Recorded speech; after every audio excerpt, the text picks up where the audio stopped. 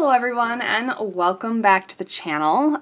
Today we're going to be doing a Sennelier Swatch With Me video that is going to be a little bit different than my former Swatch With Me videos, only because I really botched my first take of like the first third of the video. I was working on this page here and completely messed up some of the colors over here. Along the way I had like completely butchered numerous portions of the video and it was going to be a nightmare to edit. So what I'm going to do is I'm going to go ahead and redo this sheet, but I have company coming over tonight. So we're going to skip to my second page. We're going to go ahead and do that. I'll go ahead and work on redoing this page so we can swatch that over again, and I'll share that with you second in this video. So it'll still be all of Sennelier's colors across page 1 and page 2. We're just going to do page 2 first. So the reds and yellows will come later in the video. We're going to start with our blues, greens, and earth tones. And I think that catches you up to speed. So this video is brought to you by the wonderful generosity of Miss Otto, who you've heard me mention on the channel. She supplied me with the Schminke dot card for that swatch with me, and then she went ahead and made a swatch card for Sennelier so that we could try it out. The reason why Sennelier doesn't have a dot card is because their paints are honey based and they are very, very sticky. So when I was going ahead and pulling off these plastic protective covers, there was a fair number of casualties along the way. What I have ended up doing is I've cut each of these rows into strips so that they were easier to kind of pull off and manage, and so that I don't keep dragging my hand across a bunch of things. But I just wanted to go ahead and give a huge thank you to Otto for going through the work, for sending these out to me. I believe she sent them to a few other YouTubers as well. If you want to go ahead and check out one, I know that Harja Meeks already has her video up of the time lapse of her going through this, and I believe that there will be another artist coming out with one, perhaps in the future if she chooses to do so with her dot chart. But so for today, we're just going to go ahead and show you all these colors. If you're not familiar with the Swatch With Me series, in this series we just go through all of the colors, or all the colors that I have from a particular brand. We swatch them out, talk about their pigment numbers. If you'd like to see a full review on the brands, I'll put links in the video description below, and you can go ahead and check out the reviews where I take a look at smaller sets of them and kind of give you more thoughts on the overall paint rather than just a pure Swatch With Me video. As we go through this video, I'm going to have lots of other people to thank who helped me kind of with different various aspects, whether they know it or not. And the first person that I want to thank is Karia from Coloring Karia, who is a huge Sennelier fan, who has offered to send me samples of Sennelier in the past, and we hadn't ever worked out like specific colors that she was going to send for me to try out, and then Otto surprised me with this full dot card. So I still want to give Karia a shout out for having offered to send me some samples, and I'll put a link to her channel and her swatch through of her own full Sennelier set in the comments below in case you want to go ahead and see her take on it. Because lots of these wonderful YouTubers have been very generous with their supplies and sharing, and I just want to make sure that everyone is given proper credit for doing so. So we're starting off here on our page 2 with Blue Sennelier, which is Phthalo Blue Red shade. It's PB 15:6. And we're following that up with Phthalo Blue, which is PB 15, and there's no colon specified. So typically this would be like a PB 15:3 perhaps, as we see next in the Sennelier Blue. That is the green shade of Phthalo Blue, but since this isn't specified, we don't really know.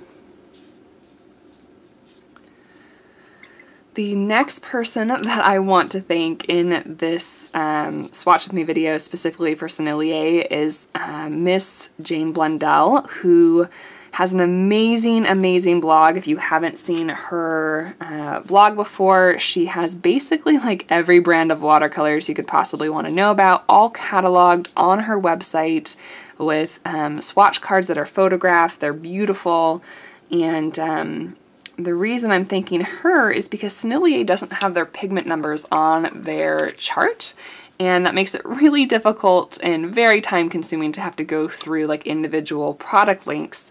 and pull all of the pigment numbers. And so instead of doing that, I headed over to her blog and was able to look at, she's got several pictures, like she'll do this row, then that row, of a bunch of the different pigments with the pigment numbers on them. So I used her blog to go ahead and save myself a bit of time. And I just wanted to thank her greatly for that, because it would have taken me forever to set up this chart without her resources that she's provided on her blog. So next up we have Sennelier Blue, which is PB15:3 and PW4.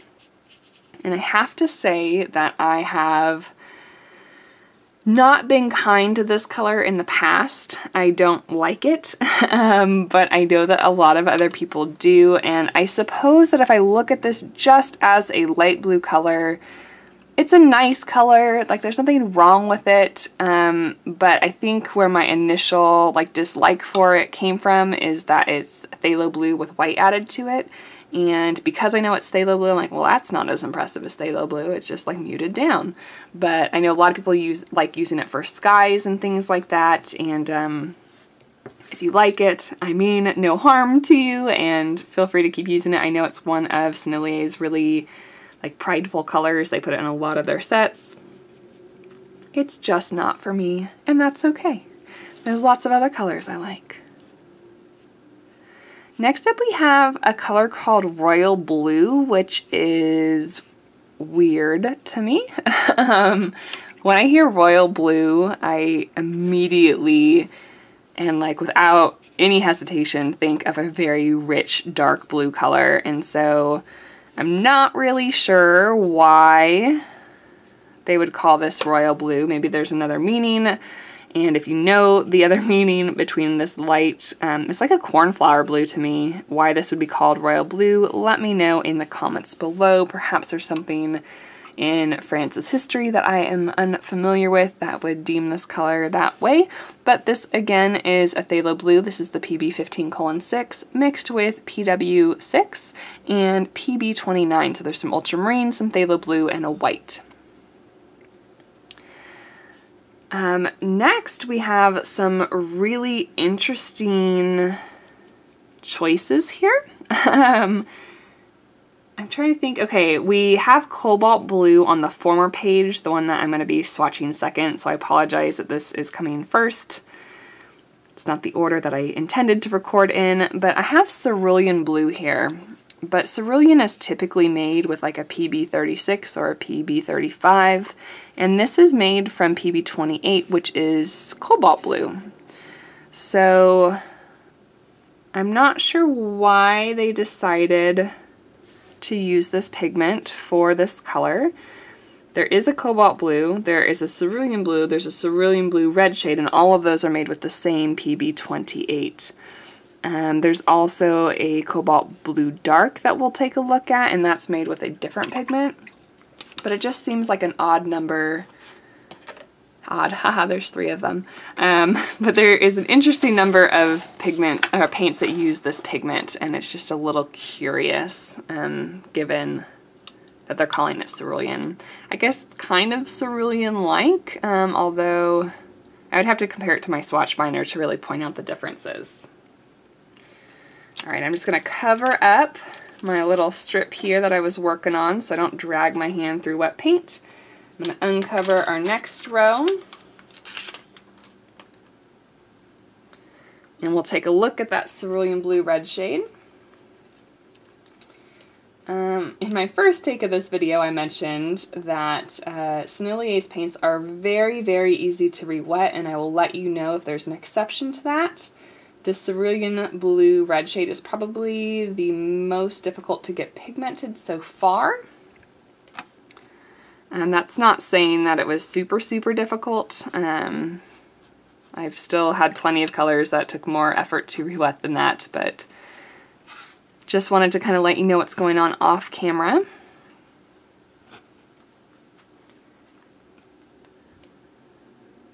This is a really granulating pigment.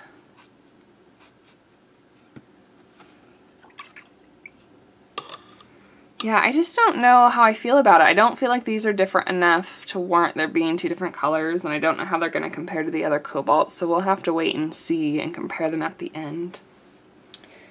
One color I am excited about is this color called Turquoise Green. It's made with PG50, which is cobalt teal in some other brands. Sorry if my paper is bouncing around a little bit. I propped it up so that there wasn't as much of a glare on it. I love cobalt teal, and I'm always excited to try it in new brands.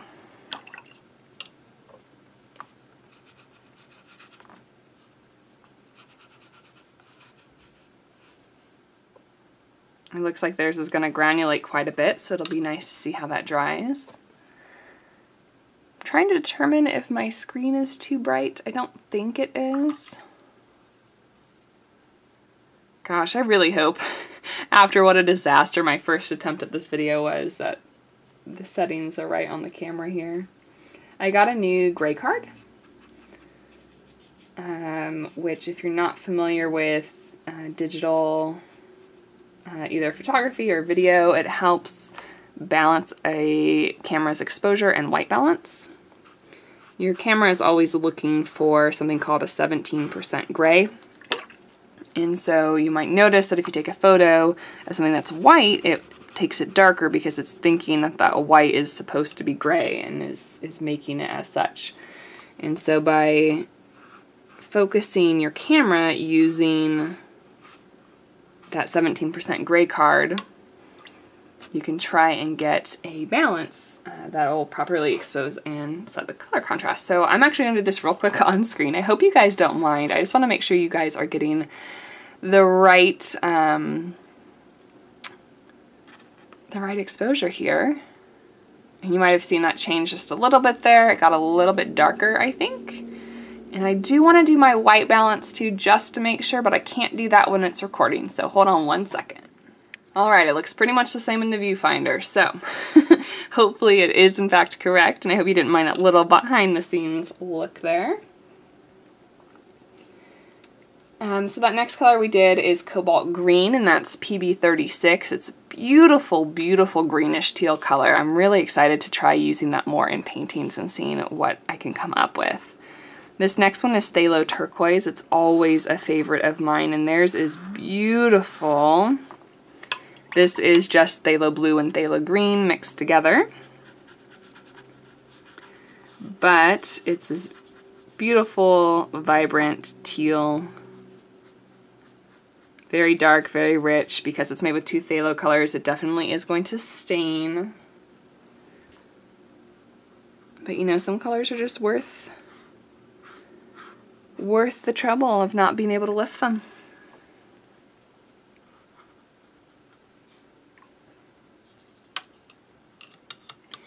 Forest Green is next, and I quite like Forest Green. I have this in my my 14 pan set that I did the review on. It's made from PBK7, PG7, and PY42, and it's this super rich dark green. It reminds me a lot of PG8, which isn't as common in watercolors. It's said to be a bit fugitive, but White Nights has it, and it is in my top 5? Top 5? Can't even remember, I just did the series. My top 5 favorite green colors.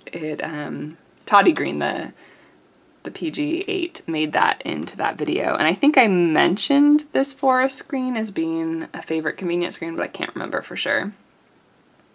It's a beautiful color. Then we've got Phthalo Green Deep. And if I remember correctly, and let me just give a glance here. Yep, Carrie mentioned in her swatch through video that it's very odd that Sennelier does not offer a single pigment PG7. On the first page, I have some other colors to point out that it's interesting that they don't carry, like they don't have a PY65, which is Hansa Yellow Deep. they have some alternatives, but they don't have a single pigment, which is just interesting. For all intents and purposes, this just looks like PG7. There's a tiny bit more blue in it from that phthalo blue. I don't know, typically when you're given a list of pigment numbers, it's because the first one is more prevalent, like ingredients in a food that you'd buy at the store. It starts with the most heavily used ingredient and kind of goes down. But there's a couple instances where I was writing these through and that does not seem to be the case. There's definitely not more blue in this than green, and there's another one further down, I believe in the green section. But anyway, it's a pretty color. A little bit bluer than a phthalo green blue shade typically is, but it's a nice one. Then we've got Viridian, which is also a mixture. It is not PG18 by itself, which is the true Viridian, and it's not PG7, which is what some companies use as a Viridian hue. This is a combination of both. So we should see, in theory, we should see some granulation from the PG18, and we should see some more intensity from the PG7, which I already start to see here. And you know, this has the potential to be a nice version of this color because Viridian is really hard to re-wet, but phthalo green is really intense and kind of a natural, so I don't know, I'm not sold immediately on this first swatching, but maybe it'll dry really nicely. We can see how that goes. They do have a single pigment PG36, which is phthalo green yellow shade. They actually have two versions, but I believe pretty strongly that one of them contains some white.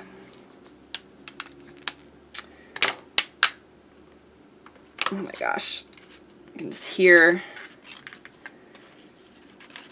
the pigment sticking to that piece of plastic.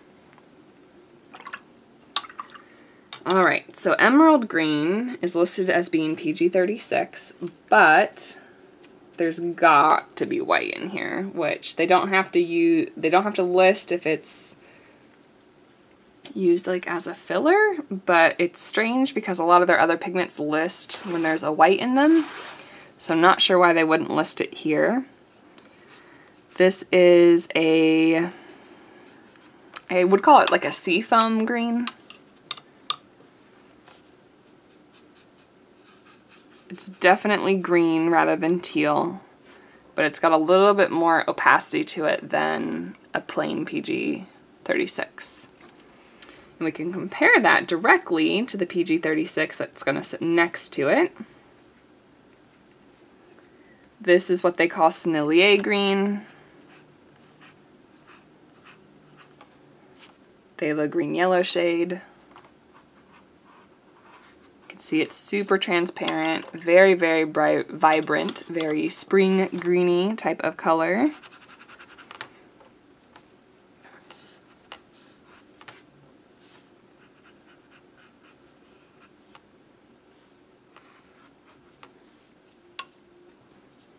And yeah, those colors are just so different.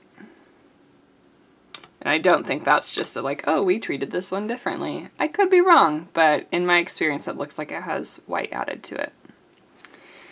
Then we've got cadmium green light.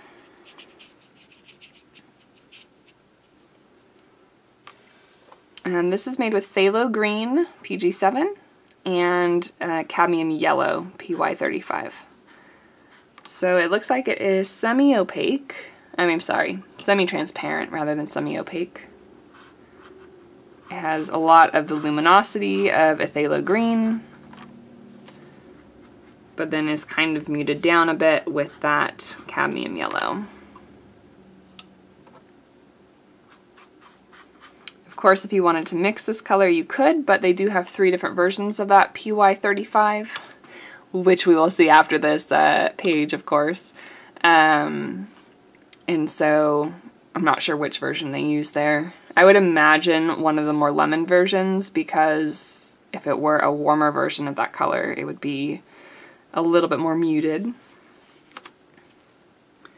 Hooker's green came off in a giant blob, like more than half of it is on the plastic. But this is PY83 and PG36. It's a very bright green. Again, I would say that this would fall in a spring green category. Probably even more so than the PG36 on its own. It's got a little more yellow to it. Still not a color that I would use straight off of my pan or palette.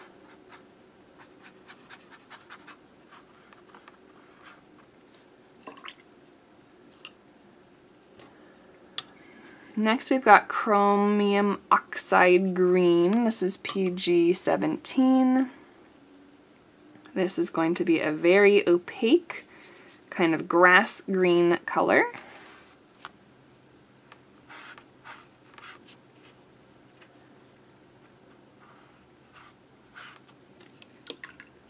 It's really heavy, but it is a nice hue. A little on the flat side, like there's not a lot of glow to it.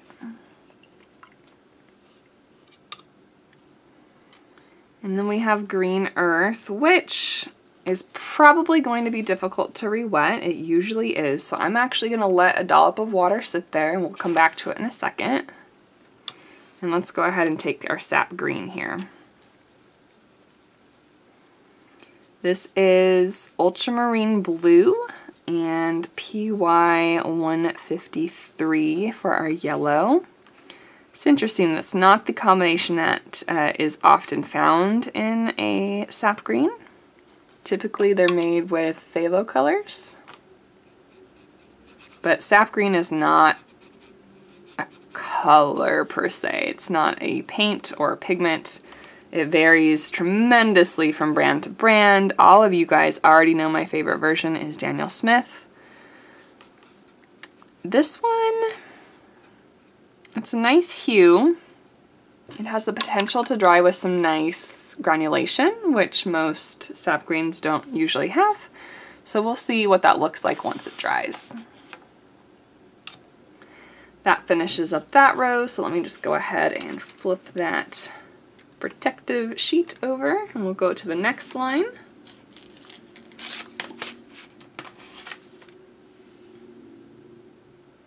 You know what? This one has a lot of paint on all of these, so I'm just going to pull this on over. We can use it straight onto the sheet here. This first one is olive green.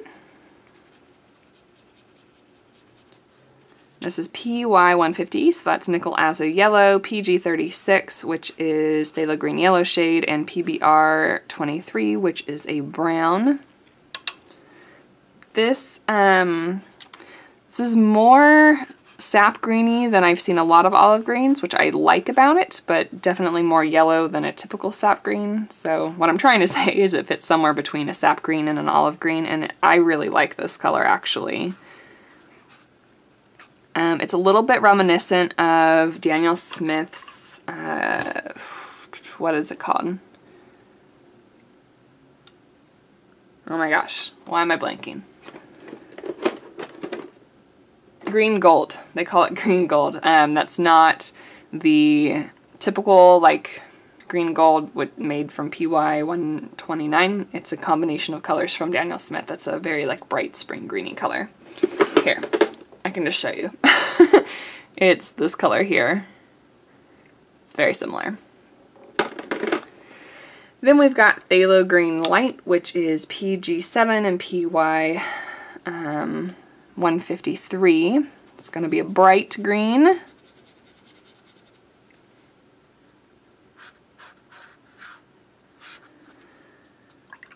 You guys know my thoughts on bright greens. They're fine, like I don't have a problem with them. They're my boyfriend's favorite color, so I have to like them to some degree, right? I don't keep them on my palette though. I think they're way too easy to mix to justify an entire well space too. You can very easily make this with a phthalo green and a middle of the road yellow, so I don't see a point in having it on your palette, but if you use it a lot, you could do that. I realized here that I forgot green earth, so I'm going to come back to my dot card. And it looks like it is ready to go. This is a very pale, kind of greenish gray color.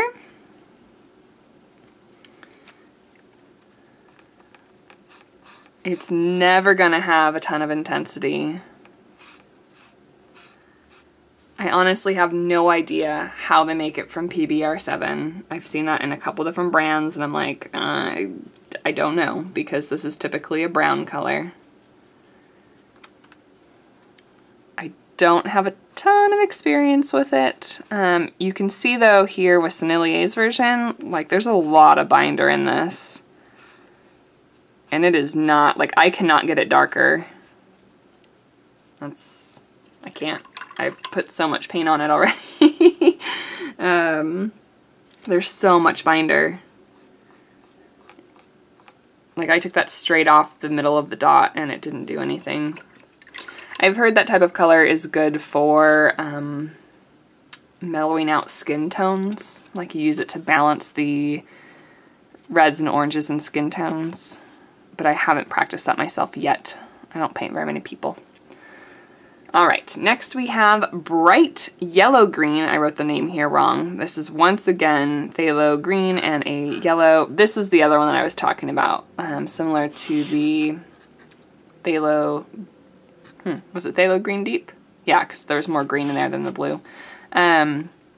There's absolutely, without a doubt, more yellow in this combination than there is green. Phthalo green is an incredibly, incredibly high tinting color, and so you would never be able to get this color if you had mostly green in it and a little bit of yellow. So I would categorize this as a PY3 and then PG7, but I'm not sure.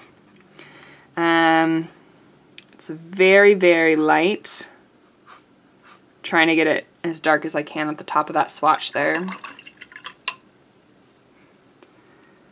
This is another one that, like, you can mix it. I usually have those two colors, or two very similar colors on my palette anyway, so I'm not going to dedicate a well space to that color. Alright, next we have Brown Green. This is Azo Green, so PY 129. It's kind of an olivey color. A favorite from Steve Mitchell at the Mind of Watercolor. In M-Gram it's called Azo Green. I don't know how it compares to that color yet. I have not seen M-Gram's version in person, but I think that'll change soon, so hopefully I'll be able to share that with you. Okay, this next color I have some interesting information on, and again I want to give a shout out to Karia because her video pointed this out, and then I was able to do more research on it, which was really cool because I've seen other people do swatch with me videos and they're like, why on earth is this called brown pink? It is not pink at all. And Karia mentioned in her swatch through video that back in the 1400s, and I was able to verify this information as much as you can online, right? Pink used to be like a muddy yellow color. And it wasn't until the 1600s when I was doing research on this that I found out that pink kind of changed to mean what we know it as, which is a light red with white added to it. So thank you to Karia for bringing that up, that in the 1400s that yellow was called pink, and then I was able to do that further research on it. I don't know how accurate this is, but what I was able to find out from it is that it was, I believe, Queen Elizabeth I who had a fascination with carnations that were a light red color with like a white base tone. And there was something with the translation or the language back then, the way that the petals were shaped, that word I think was pinked, the way that they were crimped, and then they started calling them pink carnations, and then it eventually changed into be what we know it as today. I also found out in that same article, I'll link the article down below, it was really fascinating to read about it, that pink has tons of definitions. Like there is not just one definition for pink, that there's so many different meanings for that word. So I thought that was really, really interesting. And thank you to Caria for sending me off on that journey about brown pink. It's made with nickel azo yellow, phthalo green, blue shade, and again PBR 23. So very similar to this olive green actually, except use PG7 instead of PG36. And there's definitely more of the yellow in here than in this version. All right, next we have French Ochre. This is a really odd one, you guys. There are 4 pigments in this color, and I don't know why. It's PY3, PY150, PBR23, and PBR7. None of those are PY42 or PY43, which traditional like yellow ochres will come from. I don't know what purpose this color serves that makes it justifiable to have 4 pigments in it instead of just using a different color. I mean, it is different than an ochre. It's not quite the same, but it is very similar to like an...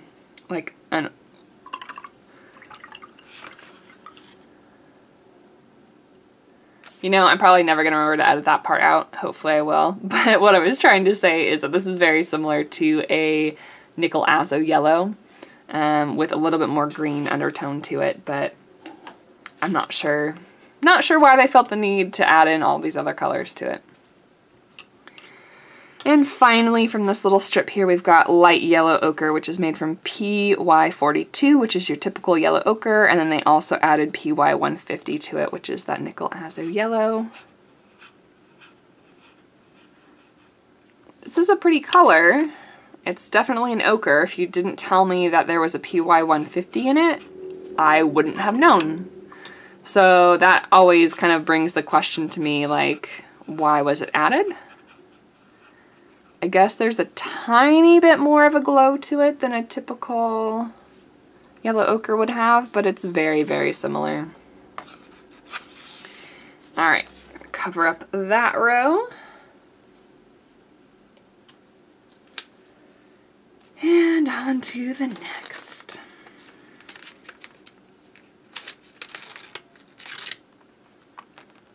This row has some interesting colors in it. We're gonna have to go between this plastic and our swatch card. The first one is yellow ochre, and this is the plain PY43. My whole dot came off though, so pardon me while I try and make sure not to smear this around the page too much.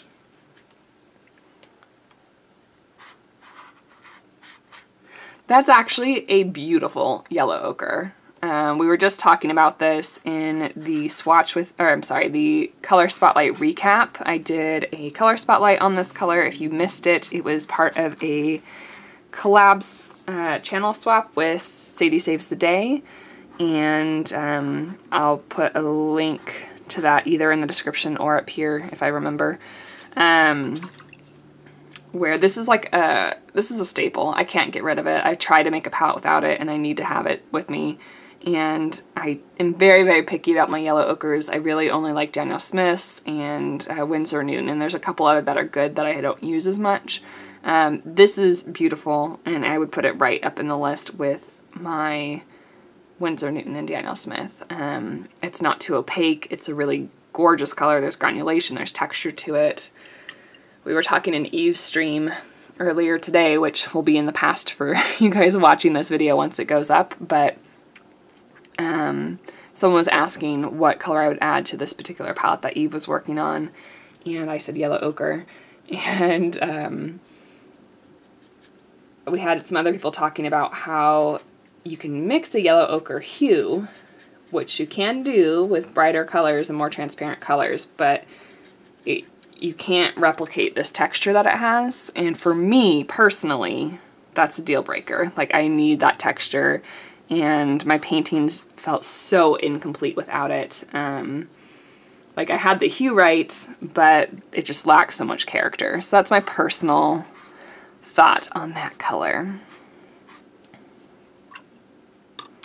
All right, here we've got golden ochre. This is a beautiful color.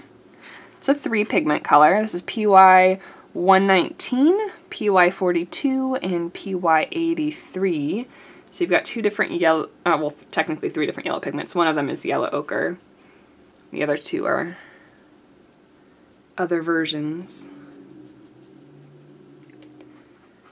Trying to build up a little bit in that upper tone there. Then we've got their version of quinacridone gold, which I'm going to take off of our little plastic here because there's plenty of it. This is PR 101, PY 150, and PR 206. This is different than a lot of the other quinacridone golds that are made with PO 48 these days, and what's the other one? Oh my gosh. Huge brain fart, guys. PR 101? I don't know. Anyway, this definitely looks like it leans a little bit more orange, but these versions of quinacridone gold hue change a lot as they dry, so we'll have to see when it dries what it looks like. Alright, then we've got burnt sienna, which I don't think I have enough of on the plastic, so let me pop on over to my little dot.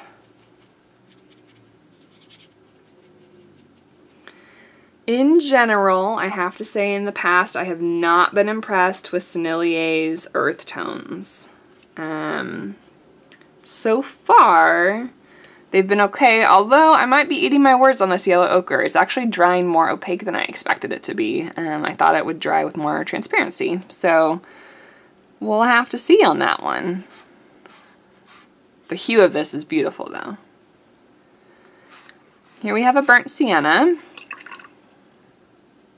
It's got like a very reddish orange tone to it.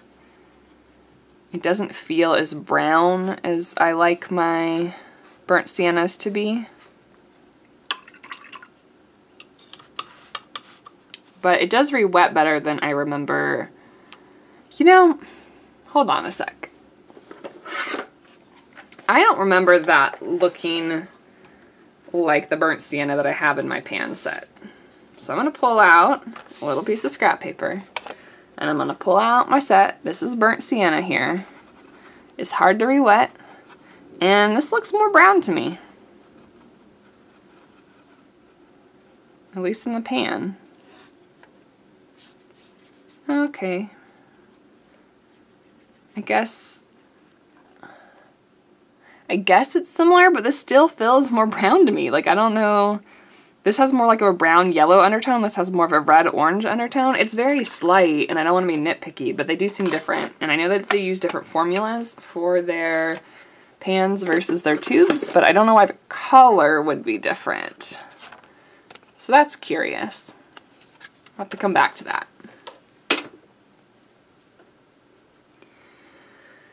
All right, here we've got Permanent Alizarin Crimson, which was one of the many blunders of the first take that I did. There's several versions of this, and then I painted it in the wrong spot, and yada yada yada. But they have 3 different versions of Alizarin Crimson.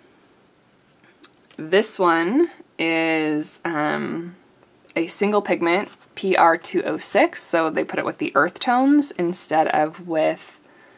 Sorry, I'm trying to get this to straighten out here for you. They put this with the earth tones instead of the reds, which is interesting because they put Venetian red in with the reds instead of the earth tones. So I don't know what their thought process is with how they order things on their sheets here, but this is going to dry a bit more brown.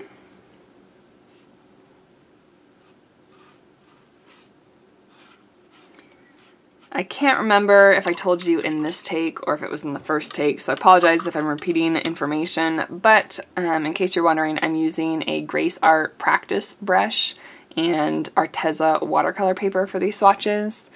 If you are new to watercolors and wondering what to spend your money on, I always recommend spending your money on your paper first, your paint second, and your brushes third, because these brushes, you can get them in a pack of like 12 or something for like $9, and typically cheap brushes will shed and lose a lot of hair and won't be as beautiful or whatnot, but these hold a great point, and I really I really enjoy working with them. Okay guys, this next one is one that I hear a lot of people talking about. It used to be made from mummies. Actual mummies. It's called Caput Mortem. And I don't believe it's made from mummies anymore. It's listed as PR101. It's a really sticky, like crazy messy, doesn't travel well color. And I haven't tried it before, but I know a lot of people think very highly of it. This looks like a really deep Indian red to me. I've seen a similar hue in other brands. It's really pretty, and I am excited to maybe try this in some mixes with the little dot that I have here. That'll have to be off camera though, because this video is going to be long enough as it is. Very pretty. I like it. All right, we've got Payne's Gray here. And I don't know why they plopped these blacks in like the middle. It's very strange. They've got Payne's Gray neutral tint. Then we do some warm brown colors. And then we've got a bunch of grays, lamp black, ivory black, and then raw sepia, which is another brown. Like, I don't understand the order of Sennelier's chart. Otto was just putting this in order as Sennelier did, which I appreciate because it was easy to line up all the information, like with Jane's blog and everything. But I do not understand how they put these things in order sometimes. And if you guys have an idea of why they put them in like a non-spectral order, I'd be so curious to know. I think Schminke has done the best job of that I've seen. On their swatch cards, they're really good about keeping like spectral order, and then they follow up with the earth tones. And this one has been mostly okay, but I have disagreed with a couple placements so far, and there's definitely some on the first page as well. Alright, so I'm going to take my cover, put it back, and we are on the last row of the dots, so we've got about a little over 2 more rows on our chart here. And we don't have enough on here for all of them, but we do have some. Sorry if that was loud. I'm trying to shift our paper up so you can see everything. This first one is going to be the neutral tint.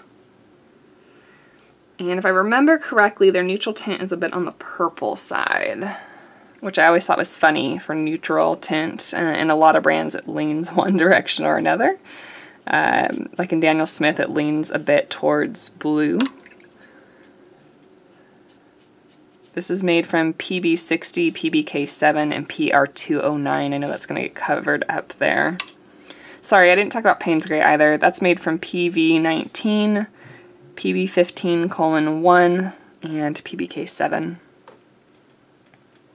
So you can see here that the Payne's Gray is much more blue, the neutral tint is much more purple.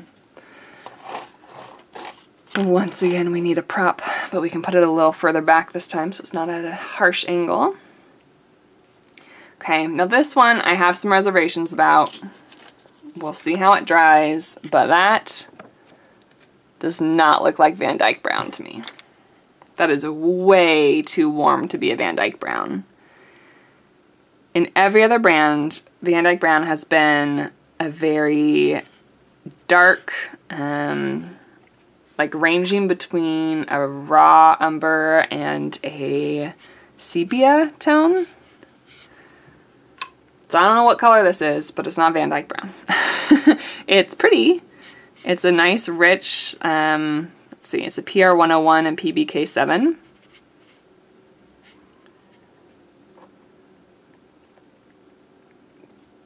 But I'm going to question their naming there, for sure. Then we have a warm sepia. This is what I would expect out of a Van Dyke Brown.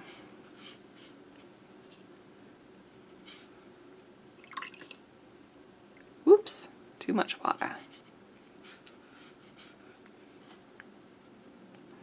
And this is a very warm sepia. I actually like this because sepia is a bit too cool for my liking, typically, but this is a nice one. It's made from PBR7 and PBK7. But you can get this dark tone from just a PBR7, so I'm not sure why adding the extra black unless you don't have access to a supplier who has the darker version of that color, maybe. Alright, I have to go over to my dot cards for the rest of this row. We've got Raw Umber up next. This one's a little tricky to re-wet.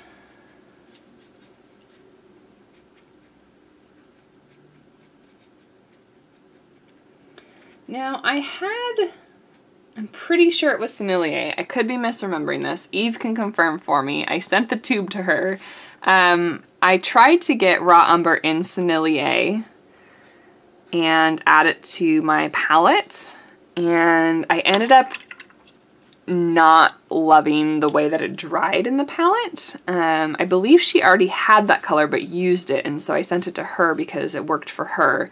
But as I mentioned, I don't like kind of like the cooler browns, and I'm not a big fan of like the greenish browns either, which this definitely falls into that category of. I like a little bit darker Raw Umber, a little bit cooler Raw Umber. So I ended up switching to Core myself. It also does not seem to want to really move.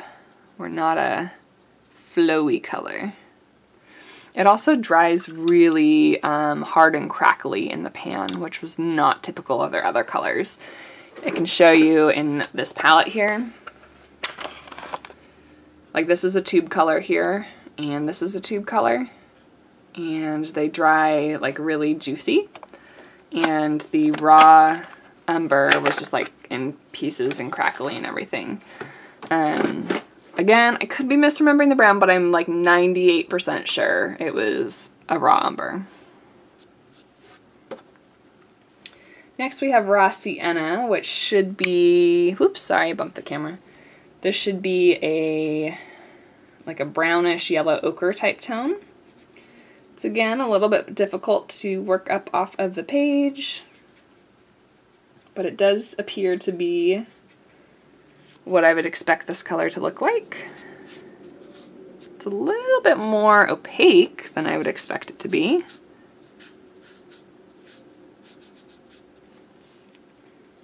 Typically, people will have either Raw Sienna or Yellow Ochre on their palette, but not both. Again, going back to my love for Yellow Ochre, I don't feel like this is an acceptable replacement because typically the Raw Siennas are going to be more brown, whereas I like my Yellow Ochres to be a little bit more yellow and a little richer in tone. So I just don't feel either of these colors flow nicely, and it was really hard to get a smoother wash. Like, these ones were super effortless. And these ones are going to be patchy when they dry. Then we've got Burnt Umber. Burnt Umber is a favorite dark tone of mine. Again, hard to re-wet. It's releasing pigment, but slowly. All of these here, as you can see, are PBR7. If you are not familiar with PBR7, I get this question a lot across a lot of different videos. Go ahead and check out my Burnt Sienna Color Spotlight video from the first run of Color Spotlight. I talk a little bit about the differences between those four colors that are all traditionally made with this single pigment. So you've got Burnt Sienna up here, and then these three. So it's Raw Sienna, Burnt Sienna, Raw Umber, Burnt Umber. And that video explains a little bit about why they're different. Once you can get enough of this pigment worked up, it's a good tone. It's a little lacking in like its depth, but it's okay. It's not terrible. Then we've got Transparent Brown, which is PBK7 and PR101.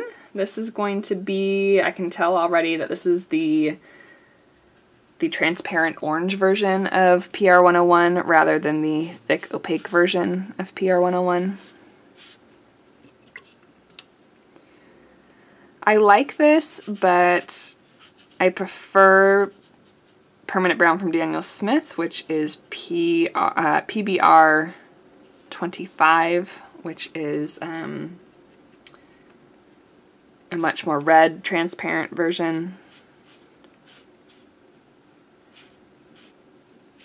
I prefer this actually to their Burnt Umber. If I was going to have a dark brown on my palette for Sennelier, this would be it. I know it's a multi-pigment. I don't know how it mixes yet, so that might change my answer a little bit, but on just like initial first impressions, I like that way better than the Burnt Umber. And the more I look at Burnt Umber next to that color, I don't like Burnt Umber anymore. First impressions can always be misleading, and so I really try and avoid like giving a final decree on like whether or not I like colors in the very, very first bit, because my opinion is going to change, and the more I use them or compare them next to other colors, that might change. So I already knew going into this that I wasn't a big fan of the earth tones, and then I was like considering like, oh, maybe this is fine, and then seeing it next to the other color, I'm like, oh no, I like the other ones better. Now that these have dried too, like these are very similar in hue. This one's a bit redder and doesn't granulate as much as this one does, but like they're very similar. I don't know. And then the warm sepia and the transparent brown are also similar, but this one is cooler. It's really interesting. I'm trying to look to see if I have it close by. Might be a little clunky. Let me see if I can show you this. You guys know I love earth tones, and a huge reason of why I love Daniel Smith is the number of earth tones that they have, because if you look at this, these are like all the earth tones we have, with the exception there's a sepia down here too. That's it for Sennelier. This is Daniel Smith's selection of earth tones. Like they have an entire page in their 4-page spread of different earth tones ranging from yellow to red to dark brown. And I think that's kind of how they stole my heart to begin with. But I just love the variety, and a lot of people think that, oh, Daniel Smith has too much variety, there's too many options there. I love how many options of earth tones I have, because I'm really picky about my earth tones, and I get to pick whatever the heck I want from them, and I love that. I think it's great. What Sennelier does have that's interesting is a wide range of grays. So, oh god, this Caput Mortem is just so sticky. All right, our first one is warm gray, and these grays do have a lot of pigments in them, but I really like the tone of this color, and I haven't seen it from another brand really. Holbein might have a color like this, I can't remember, but this is PW6, PY42, PBK11, and PR101. Probably not a color I would ever own and keep on my palette, but this reminds me of like a dove gray. I worked with some ring neck doves at the zoo that I worked at, and this was the color of their body. Like that is perfect for the color that they were. So, and if that is dove gray, then we've got a pigeony type gray or an elephant color here coming up next with Sennelier gray. This is PW6 and PBK9 and PG17. Interesting. So the chromium oxide green is in here along with a black and a white. So we're going to be pretty opaque here with both the opaque green and the opaque white.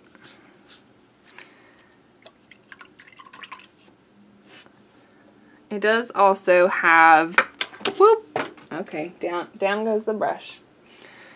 If you are avoiding ivory black with PBK9 due to animal products, which, you know what, that probably shouldn't matter to you, maybe? I don't know. It's your decision. Sennelier is not a vegan-friendly brand anyway. They have honey in their paints, but PBK9 is specifically made from animal bones, so if you have an issue with that, just want to point that out. I think It's in that gray, it's in the lamp black, which I don't like that. Lamp black is supposed to be a vegan-friendly color, typically, unless there's honey in the paint. And then we've also got ivory black with PBK9. Trying to see, I don't remember off the top of my head if the other ones had that pigment in them. I think those are the only ones so far. Anywho, we're on to our last row. Here we've got a color called Greenish Umber. It's really like a greenish gray color, and it actually reminds me a bit of a Perylene green, except it's 3 pigments. It's PB60, PBK7, and PY83.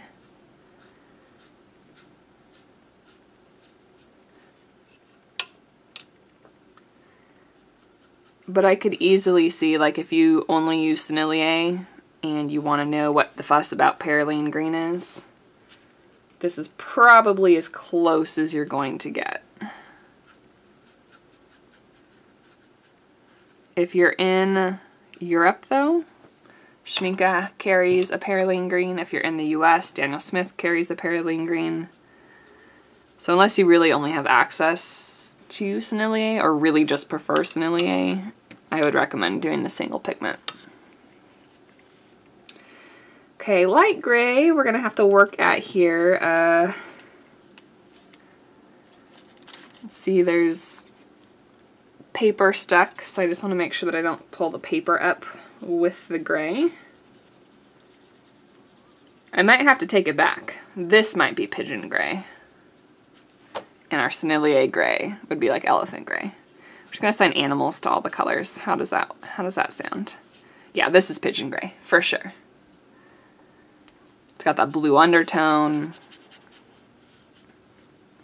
It's made from PW6, PB29, which is ultramarine, and PBK7. Okay, I actually really like that color. I do. And if I was ever painting a pigeon, I would want that color. I like it a lot. I'm having, like,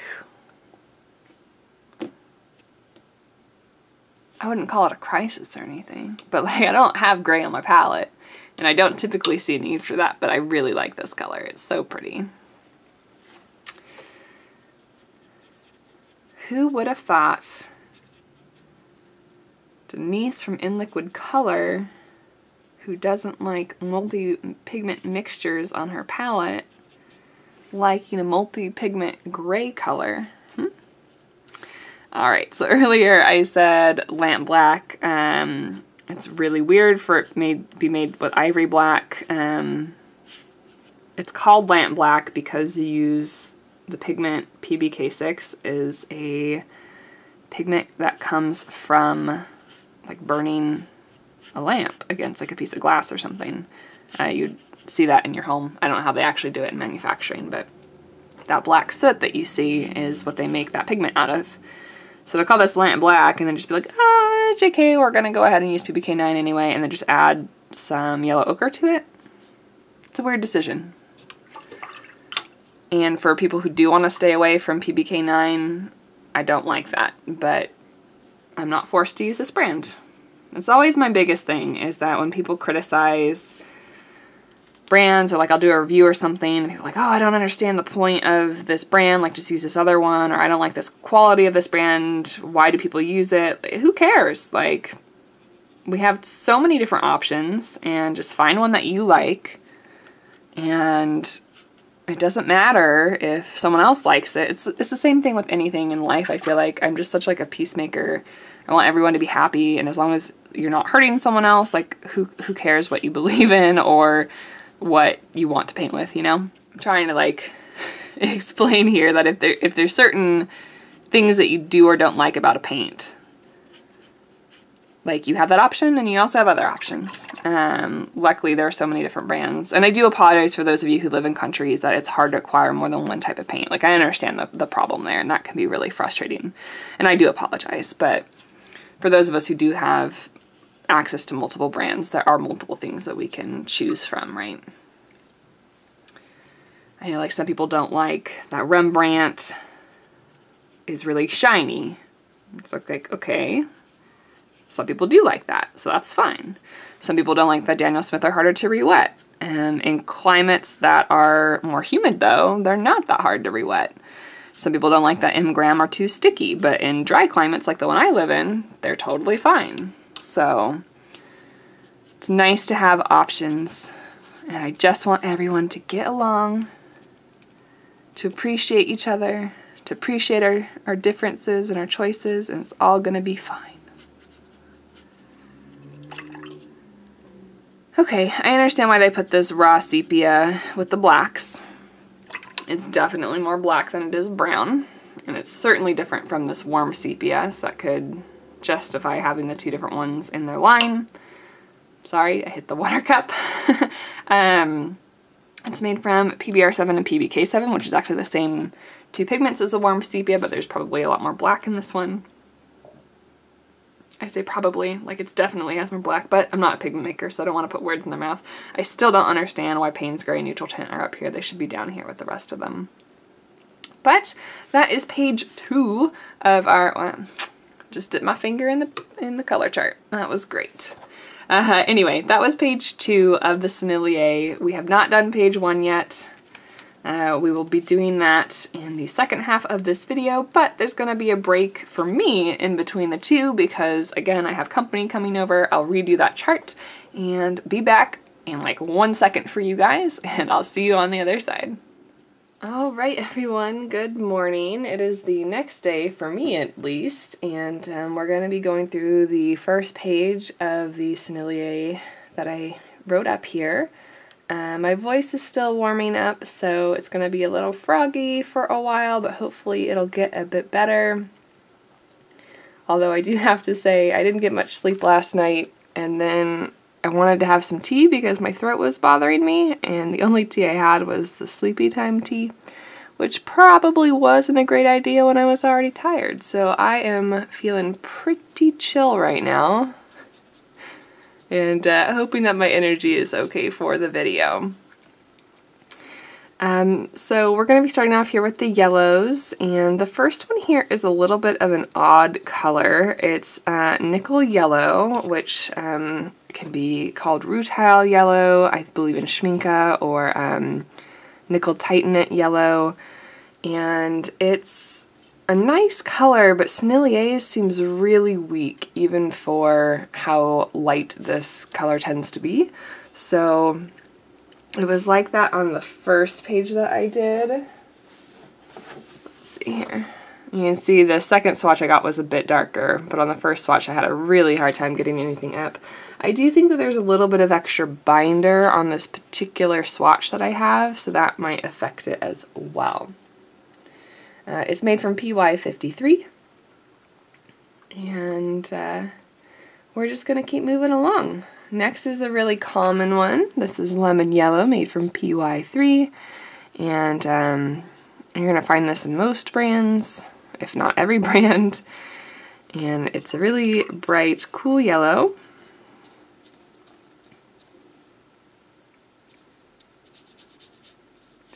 I think I warned you in the first part of the video that this page has a lot of colors that are kind of out of spectral order that we'll see, particularly as we get towards the end of the yellows. They just kind of bounce around quite a bit. Next is Aurelian. I always say that wrong. I hope that's right. This is actually the real Aurelian, I believe, not like a hue. I don't believe I have any other PY40s in my collection, although I could be wrong. It's a really beautiful middle yellow, but the catch is that this color is very fugitive, and so it's not really recommended all that much. No idea how there was dark pigment in that little bottom swatch there. I have clean water, or so I thought. Maybe there's some gunk at the bottom of my jar or something. But yeah, this is a really beautiful color.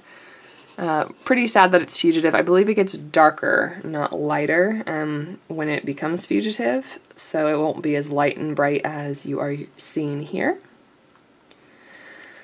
Next we have, oops, I got paint on myself already. That didn't take long.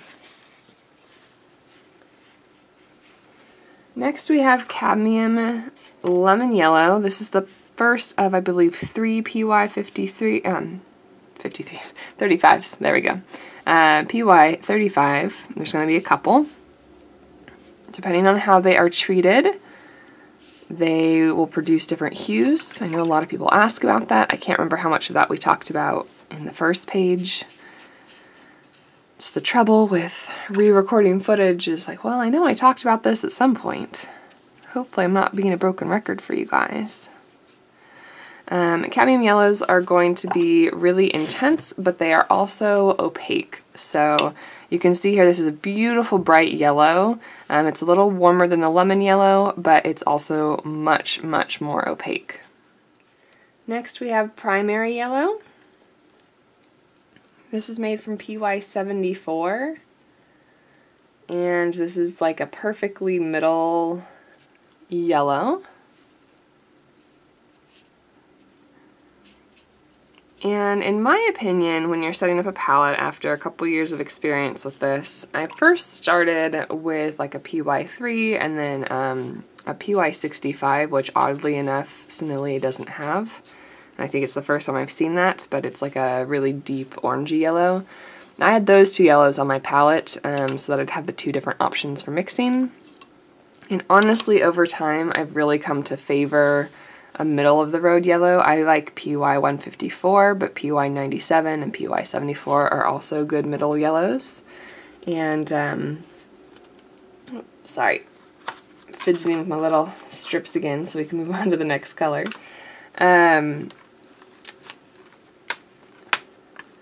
Little pops. Sorry if that's loud or anything. I think it should be okay. Anyway, I prefer middle yellow and then like a golden yellow, like a nickel azo or something like that. Or maybe you can get your yellow orange. I don't feel like the cool yellows have that much of a benefit for what I do, at least. I'm not saying that for every painter, but for the types of paintings that I paint, which is wildlife, I don't seem to benefit from having a super cool yellow. The middle of the road yellow does just fine for me. Here we have our second PY35. This is a little bit warmer than the other colors we've seen so far. This is Cadmium Yellow Light.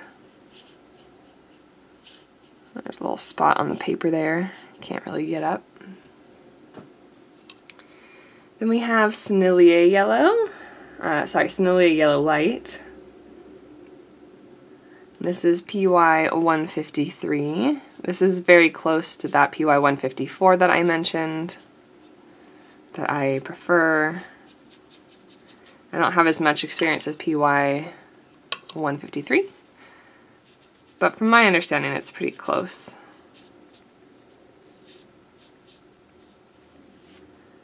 Didn't get much of a gradient there though.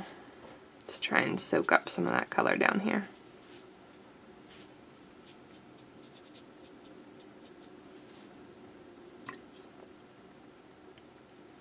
Then we have a much warmer yellow. This is Indian Yellow, made from PY154 and PY153.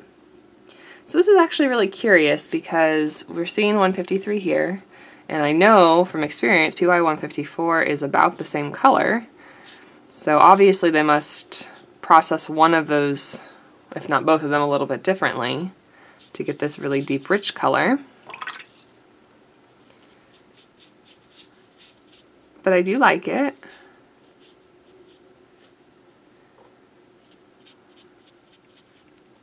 It's pretty transparent.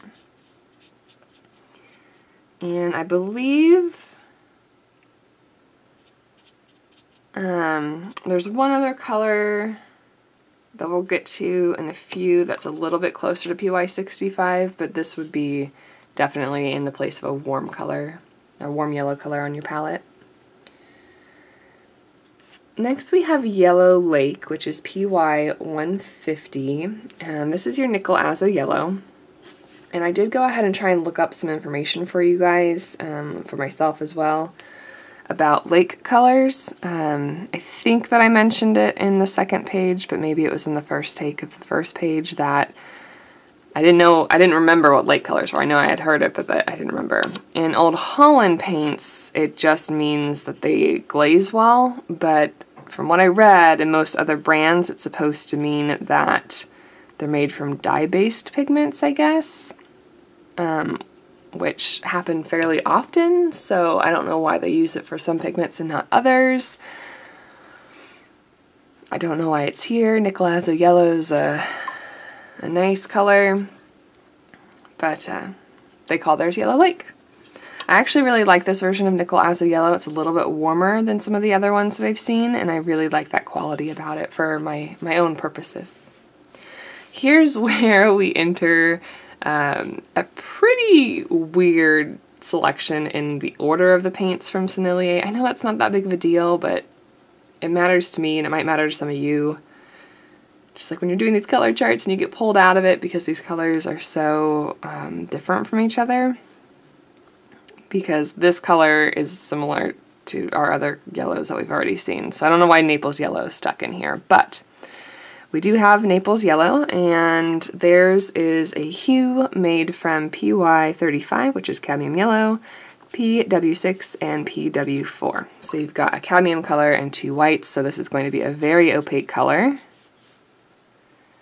And I don't really know what you would use this color for. I think some people would argue that you could use it as a base tone for Caucasian skin color, but I think there are better ways to do that with more transparent colors, unless you're going for like a gouache type of feel. So pretty useless color for me. I think you can mix that type of tone with other colors and then dilute it with water, and then it'd be more transparent. But if you want the opacity, I suppose that's okay. And then here we have Yellow Sophie, which is PY93. And here you can see why I don't know why they put this in between. This is a really bright, beautiful middle yellow. This isn't a pigment that I am very familiar with, so I looked up the name of it, and it is Disazo, D-I-S-A-Z-O yellow. So instead of Azo Yellow, it's Disazo Yellow. Again, probably saying that wrong, but I'm going to try and pull some of our next color off of my little dot here. I really like it though. I haven't checked light fastness on it yet, but I think it's a really pretty, very transparent yellow. And then next we have Naples Yellow Deep. So in my opinion, these two colors should be next to each other and after Sophie, or Yellow Sophie. This is a color made from PBR24, and Schmincke has this color, and it's called Titanium Gold Ochre. And I actually have that version on my main palette. I'm not sure what kind of like drew me to include it on my main palette, because it's not a color that I used very often prior to setting up my main palette, and I wouldn't say that I use it often now. I do find myself reaching for it sometimes. And it's a really nice, it's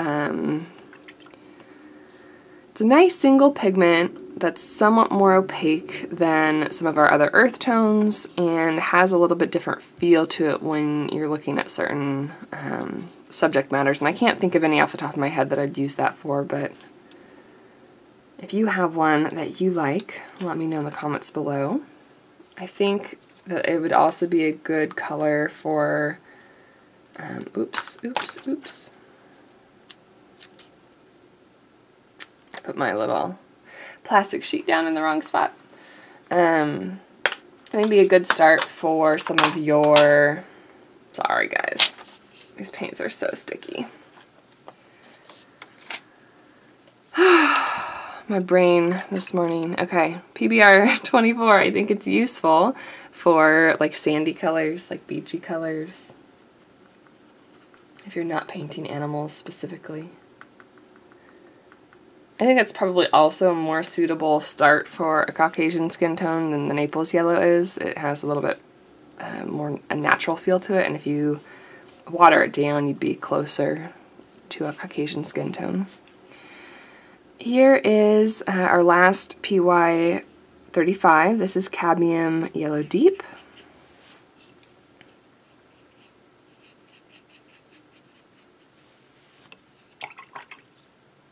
And this is similar to that Hansa Yellow Deep PY 65, but we also have one more next to this one that's going to be a non-toxic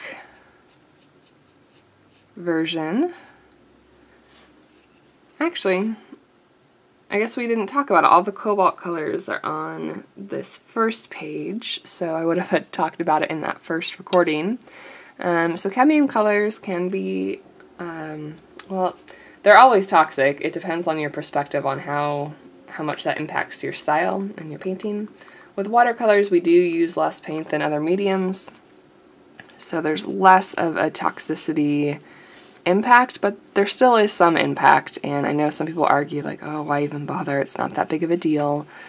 But to me it is a big deal, and I like to reduce my impact on the environment in any small way that I can, and by not washing cadmiums down the sink whenever I rinse out my buckets, that just makes me feel better. So I prefer to use non-cadmium colors. I also prefer more transparent colors, so there's no reason for me to be using cadmium colors when I prefer the other versions anyway.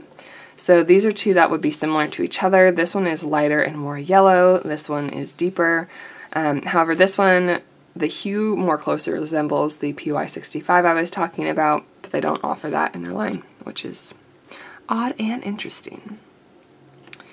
Next we have red orange. Sorry, cadmium red orange. Wait. Nope, cadmium yellow orange. Got ahead of myself there. I was like, wait, these names aren't matching up. So cadmium yellow orange. This is a very middle orange color. It's the truest orange that I think you'll see from Sennelier. They don't have a PO62.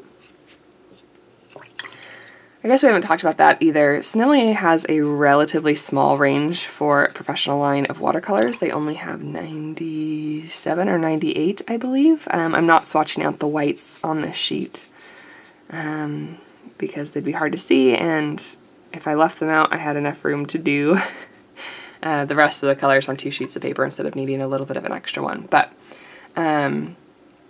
they don't have a lot of common pigments that I'm used to finding in other brands, and they have more mixtures, which is just an odd decision, but that's their choice. And like I mentioned in the previous segment of the video, there are different brands for everyone depending on your preferences, and that is okay. So no PO62, this is going to be your closest color to that. It's made from cadmium yellow and cadmium orange.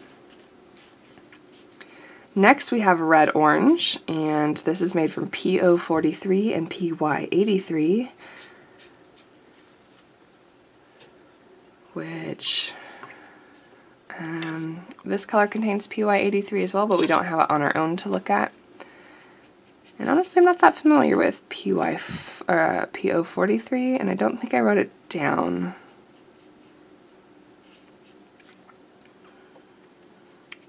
But this would be your more intense red orange. Between the two of these is going to be your true orange range, and then we're going to start moving into like really, really red orange pretty fast. There aren't a whole lot of options in this hue range.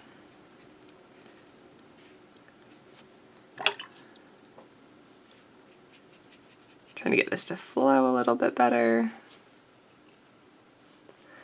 Next up is Sennelier Orange, and let's see, I have plenty over here.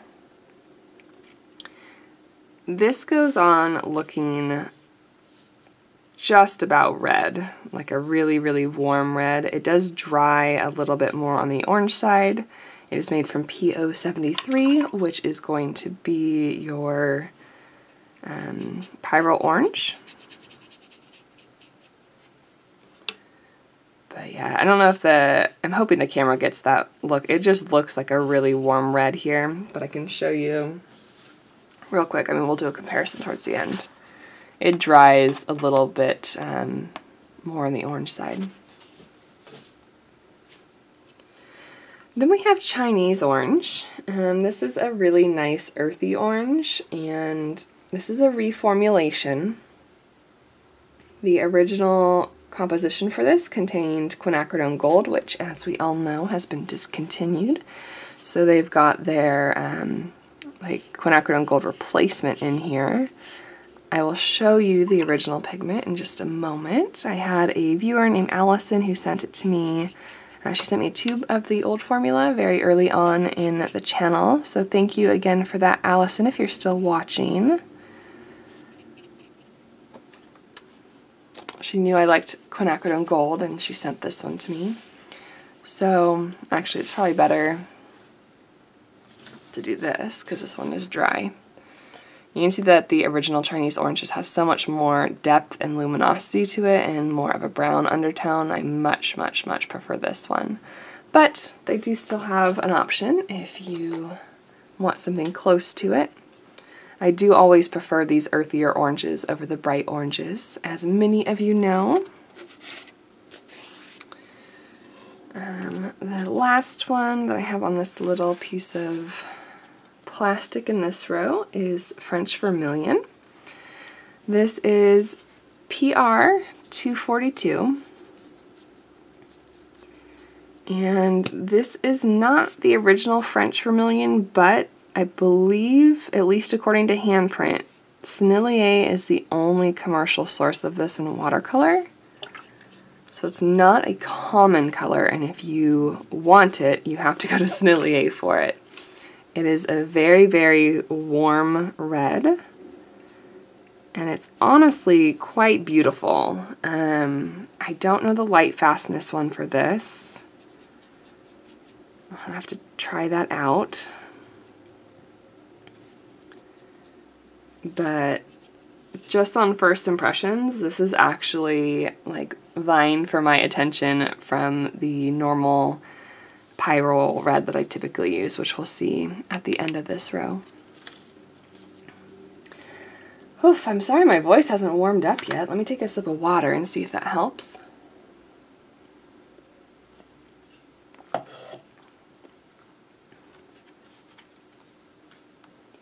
don't know if it's just allergies or if I'm getting sick. My throat's been scratchy for several days now. Oh my goodness gracious. This is a messy one. Alright, we go this direction. I'm going to put this just down below the camera here so it's not too distracting. But yes, allergies are coming for us. Spring has sprung, it is springing. Here we have Scarlet Lacquer. This is another really pretty warm red. And you know, Sennelier is really well known for floral painters really loving their colors, and I can totally understand that seeing their reds.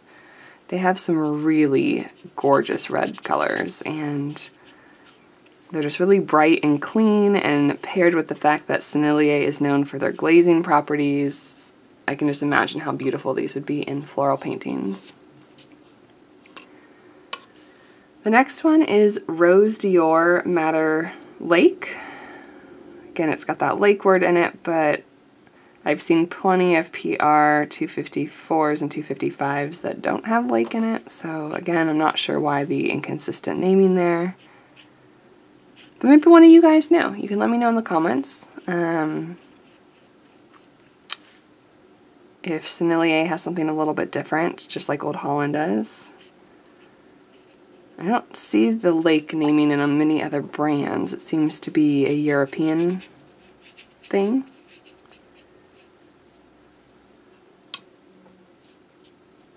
Not all European paints, but I don't think that I've seen it in any American brands, but I could be wrong on that.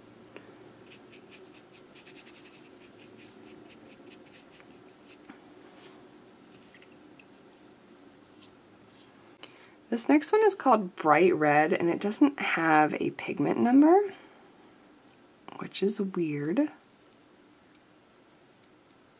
But it is an incredibly bright, beautiful red. This is another color that I feel is out of place in terms of the spectral order. I think it should be placed after the Sennelier red at the end of this row. It's much cooler than the other colors that are around it.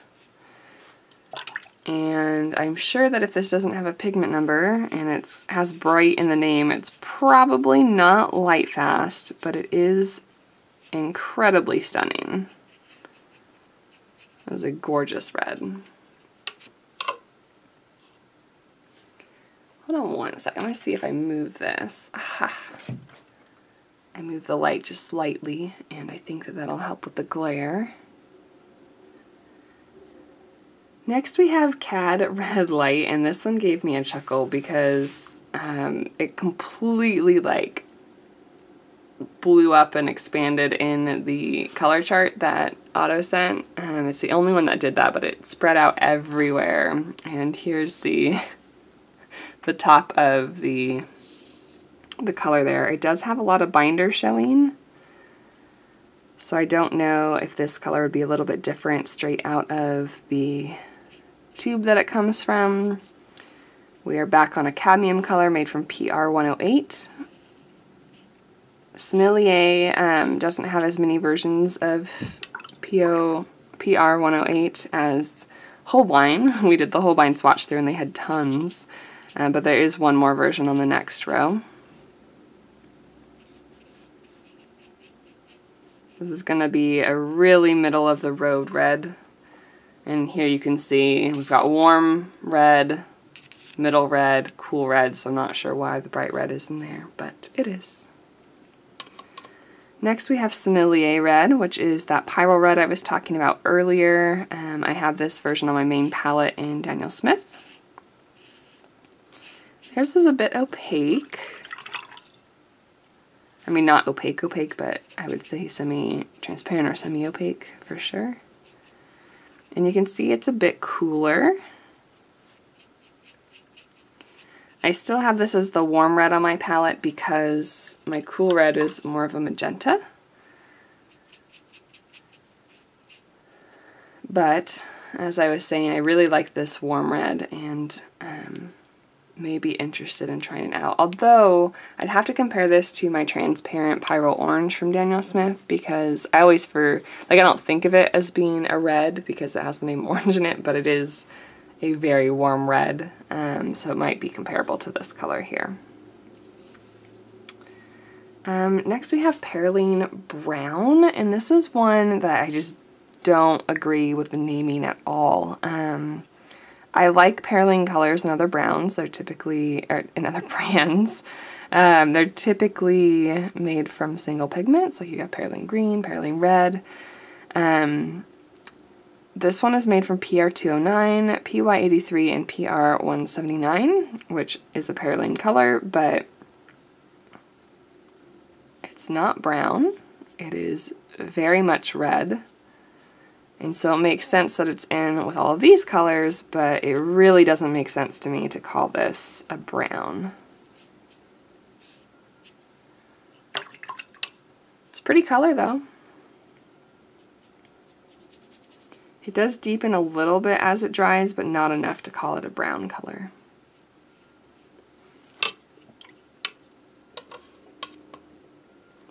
Then we have Cad Red Purple.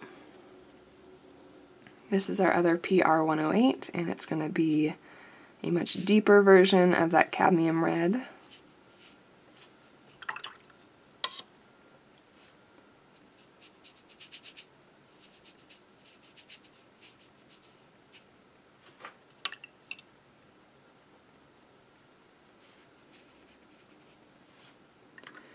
Then we have, I have to get out my next row of colors, but then we're going to be moving on to one of their alizarin crimsons. Now, Sennelier has 3 different colors that have alizarin crimson in their name. This is the true alizarin crimson, but it is accompanied by the word lake.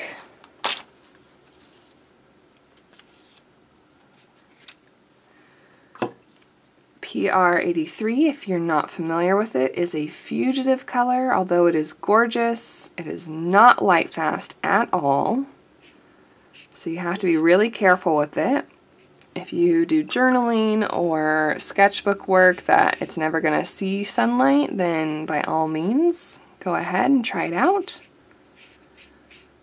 But otherwise, I would recommend finding a similar color that has a better light fastness rating. And we're going to see several options here that you can choose instead.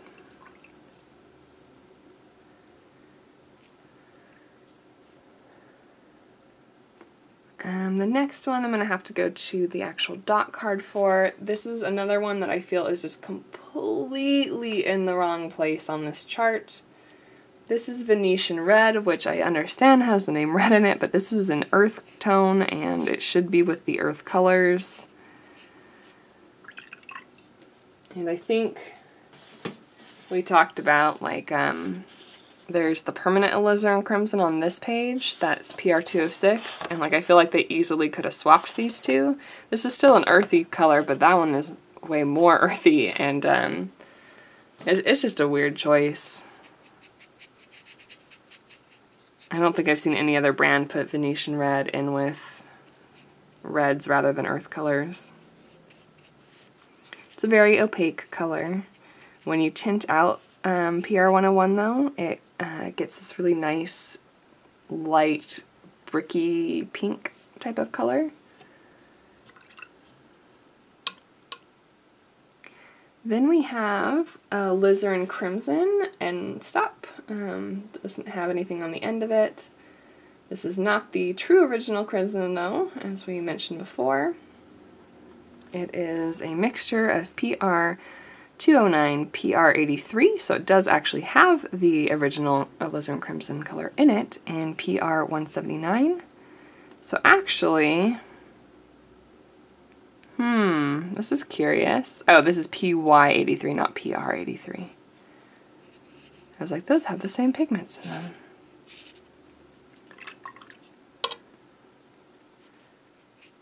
It's really interesting because this is not at all what alizarin crimson looks like. Alizarin crimson, we can see right here, is a more pink color, although this is a very pink version of alizarin crimson. It's usually deeper and richer. But this mixture over here is odd. Then we have Carmine, which I'm going to go to the dot card for.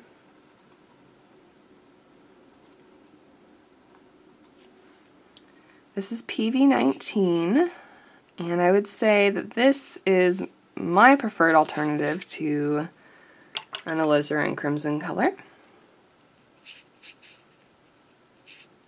I use PV19 as my cool red on almost every palette.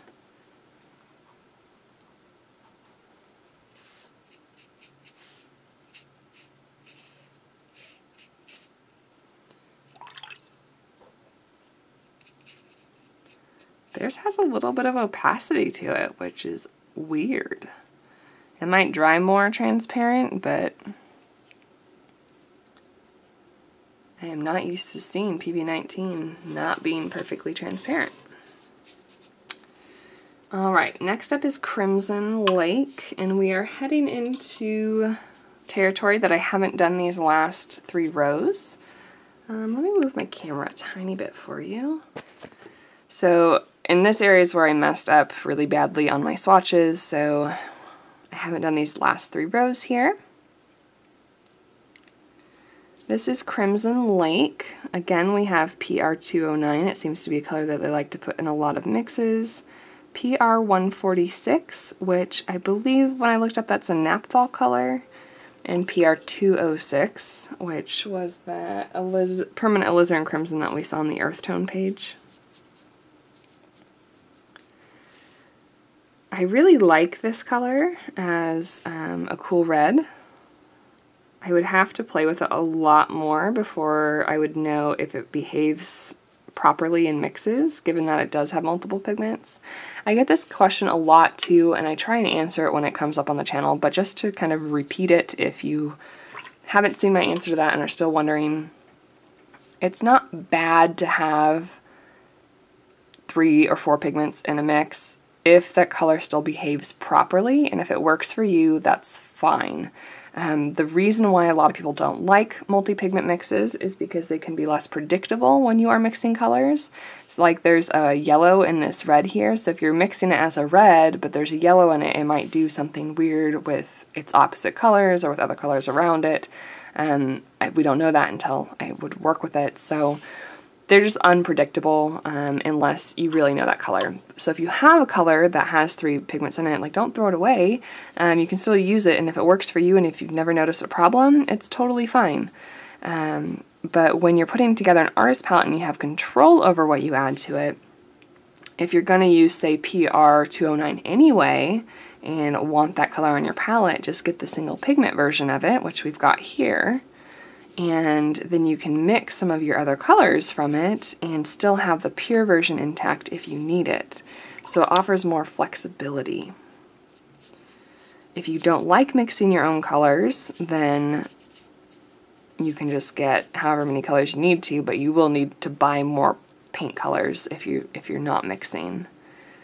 I believe how I said it when I replied last to that question is like, if you have PR 209, you can mix this color, but if you only have this color, you can never get back to PR 209. And that's not a great example here because they're very similar. However, I do prefer the pure color. I think it's brighter and cleaner and is more attractive. And if I wanted to dull this down a little bit, I could just add a tiny bit of blue, or I could add a tiny bit of like a dark green, and it would mellow out just fine. I do have it doesn't quite cover those aspects, but I do have 2 videos that I might recommend for that. One is the color mixing series in general, where we talk about mixing colors, but that's more about mixing our secondaries and browns and blacks. And then I also have one called neutralizing, I don't know what it's called. It's something about neutralizing colors, and that's when you're adding opposites to kind of mellow things out a little bit. If you want to check out either of those. Here's another PV19. They call theirs Rose Madder Lake, and this is a beautiful version of this PV19. It's really, really bright and vibrant. And if I was going for just a regular split primary palette, I'd probably choose this color over this one. This one's a little bit deeper, more close. Actually, once this dried, this is actually really close to an alizarin crimson lake. Sorry, alizarin crimson, they call theirs lake, but this is very, very pale. Typically they're deeper and darker, and this one is more representative of the color that I have seen alizarin crimson represented as, whereas this is more of a quinacridone rose. Did I get to the end of this rose? Yes. So we're done with this little strip here. We only got about 2 and some change left. Oh no. Oh, this honey, let me tell you. Okay, so there is one color in the full Sennelier range that is not represented on this chart, and that is Opera Rose. Opera Rose was not available in their full set for a little while. I've heard it's back, so if you buy the full range of Sennelier, you will have access to that again, but for a long time it was not available in that set. And so Otto didn't have it to send it to me. I have used it before. I had a sample of it a really long time ago, and I don't have any of it left, or I would add the color in. But we're going to skip straight over to Cobalt Violet Light Hue. I've never seen this color before now, and re-wetting it, this color is gorgeous. Oh my gosh, it's so bright and beautiful. It's made from PV16, which is a mineral violet, PR122, which is quinacridone magenta, and even a white, but you know what? I don't see much of the white influence in here. It doesn't have the chalky appearance that a lot of colors mixed with white have. We can wait and see when it dries if that comes through anymore. But oh my gosh, I love this color. It's so pretty. I wonder what I'd use that for. You know, it reminds me a lot of the hue of Rose of Ultramarine. It has that really pinky undertone. Obviously there isn't the dark blue granulation here that we see with that color, but it's reminiscent of that color. I don't want to say it's the same, but it's reminiscent of that color. Next we have Permanent Magenta. This is another PV19, and I think it's our last PV19.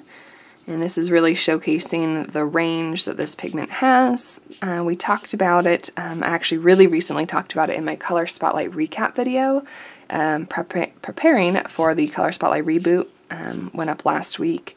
And I have all of my samples of PV19 out, and you can see the range from like the really, really deep ones, even deeper than this one up here, to all the way to this purple color. I have to say that I haven't used this much in my palettes because it's not a color that is called for very often in animal painting, but I do like to use it when I'm doing my like really colorful animals. I have a video like with the Grumbacher paints. I used a similar color called Theo Violet from them and mixed that with like blues and teals and things like that. So it's still a color that I can find uses for when I'm doing the more colorful palettes, but I certainly wouldn't use it in a naturalistic animal setting very often. This next color is Cobalt Violet Deep Hue.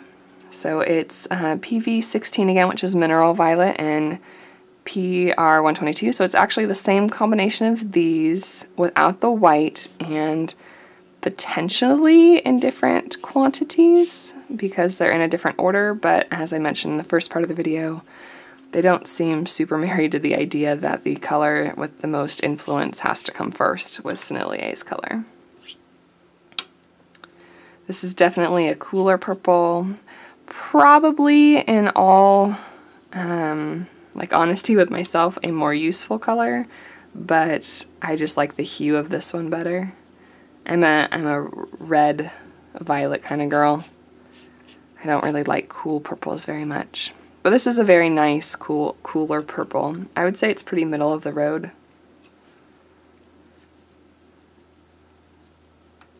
I could see how anyone could say it leans more blue or more red depending on their perspective on things and what it's next to. It's very transparent. Next we have Red Violet, and most of the dot is on the page here. I hope Otto doesn't mind that I cut up her beautiful, wonderful sheet of plastic. It hurt me to do it from an OCD perspective, but it's so much more functional this way.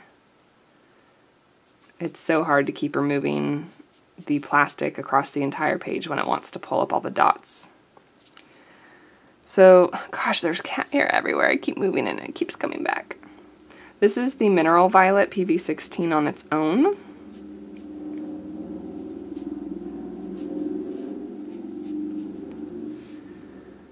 And honestly, we'll have to see how these dry, but these look very similar, with this one being a little bit lighter in tone.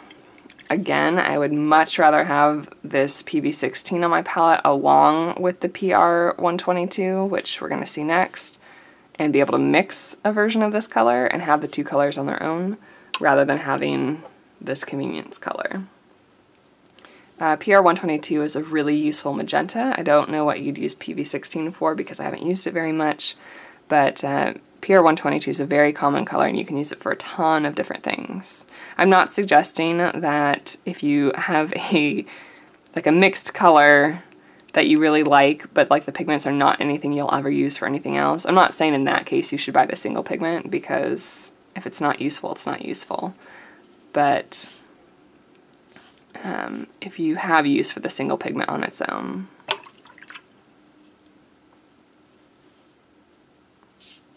I mean, I've already said it, I won't say it again.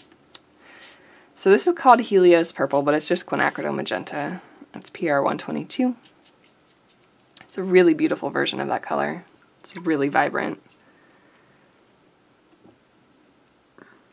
The last color on this page here is Blue Violet, made from PV15, which is Ultramarine Violet. There's actually re-wets really nicely for this color. This color can be really difficult to re-wet. I know with Daniel Smith in particular, I've only used it on their dot card, but it was super, super hard. It's still going to be a really light color. It's not going to have a ton of tinting strength, but that's just the nature of the paint.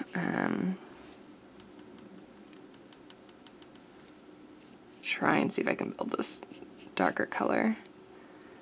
I could also see how this would be really useful for floral painting. All right. We're almost there, guys. Thanks for sticking with me. Oh my gosh, I'm sorry for the noise. Let me move this up a bit. All right, we have Dioxazine Violet, which is PV23. Now this one has a light fast rating of 3, with 1 being the best, so it's a really low light fastness rating.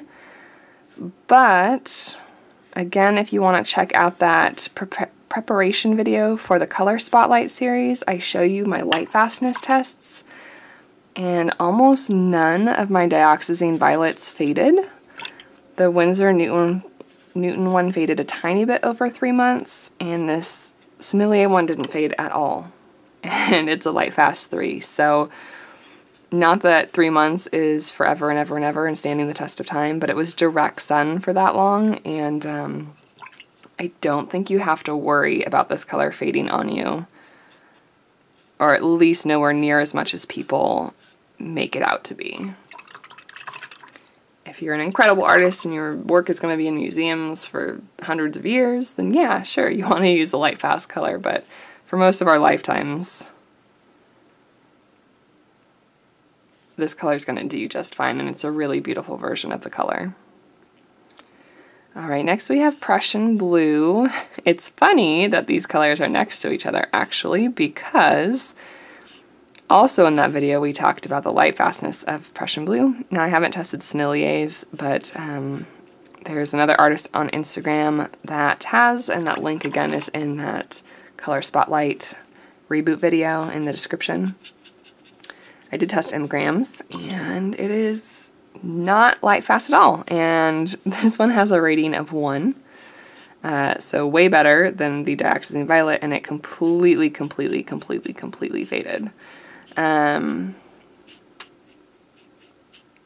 going to say this time, and hopefully I don't have to mention it in another video because I've said it so often lately during all these conversations with Prussian Blue, that there's a discussion going on that if it fades and then you pull it out of the sun and let it sit for a couple of months, it'll return to its normal color, which is a cool property. It's unique, I believe, to Prussian Blue that it can restore its own light fastness in that way.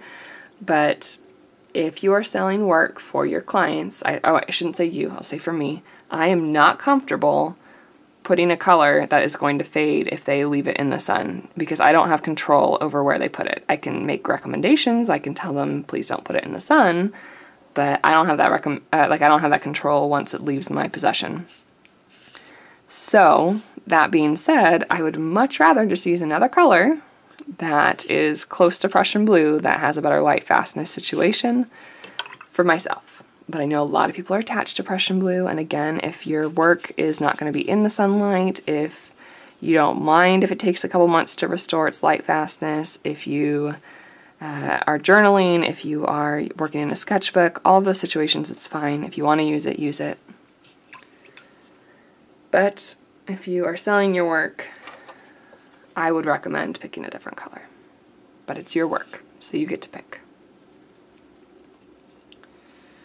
All right, this was Indigo here, and it's made from PB60, PB15, and PBK7. So PB60 is coming up here. We all know what Phthalo Blue looks like, and then PBK7 is a black. Then we have our PB60 on its own. And Schminke, Oh, sorry, not Shamika. Sennelier. They might be every bit as good as the M. Graham that I'm in love with.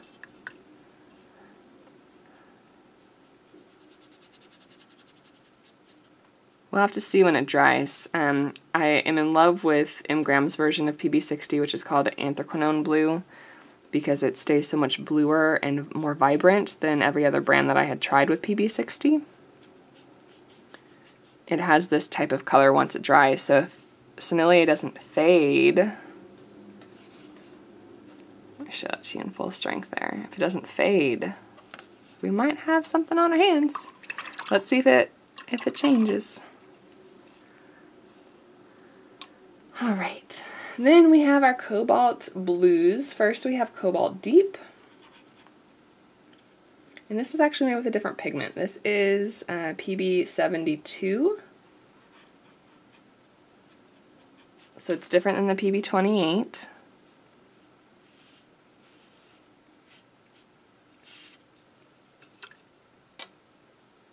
Gonna give it lots of water to granulate for us.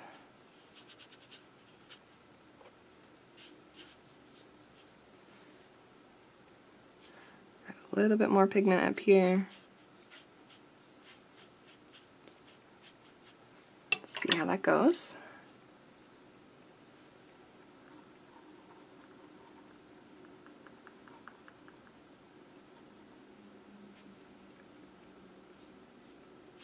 Here is the PB28 version of Cobalt Blue.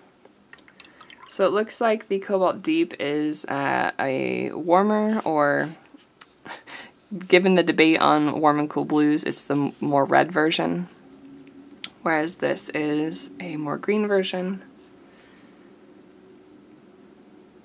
I feel like this one might be a little bit closer to ultramarine, but we'll have to wait till it dries to see. Here we have Ultramarine Deep, which is actually the ultramarine that I have on my main palette these days.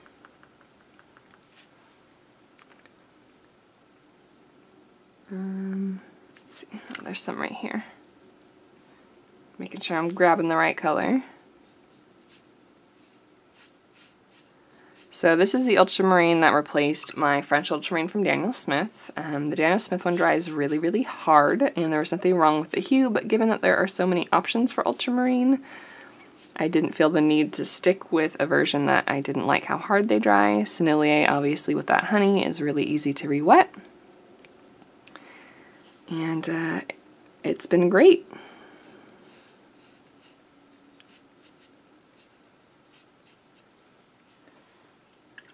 Now that I've painted out that ultramarine, this definitely has more vibrancy and more depth than this Cobalt Blue Deep for sure, but this does have the red undertone more so than the other Cobalt Blue. Alright, we just have two more. I'll just pull up the corner of this this next bit. Oh gosh, they're all stuck to the paper. They're stuck to the plastic. But first up here we have French Ultramarine, which, unlike Daniel Smith's single pigment version, this is a dual pigment. Sorry, there's paper stuck to the sample. I'm trying to get around it. So this has the PB15 in it, right here. Doing this one-handed is hard.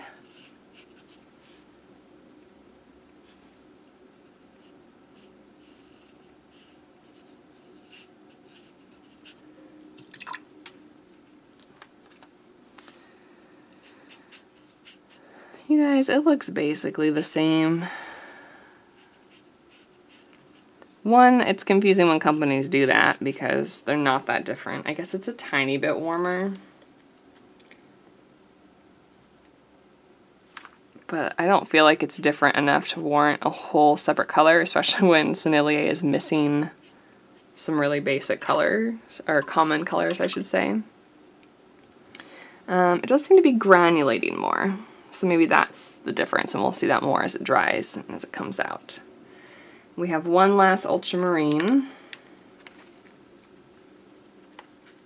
These ultramarines did not want to travel. They are completely mangled. They stuck to the plastic when I pulled up the sheet, so they pulled paper with them.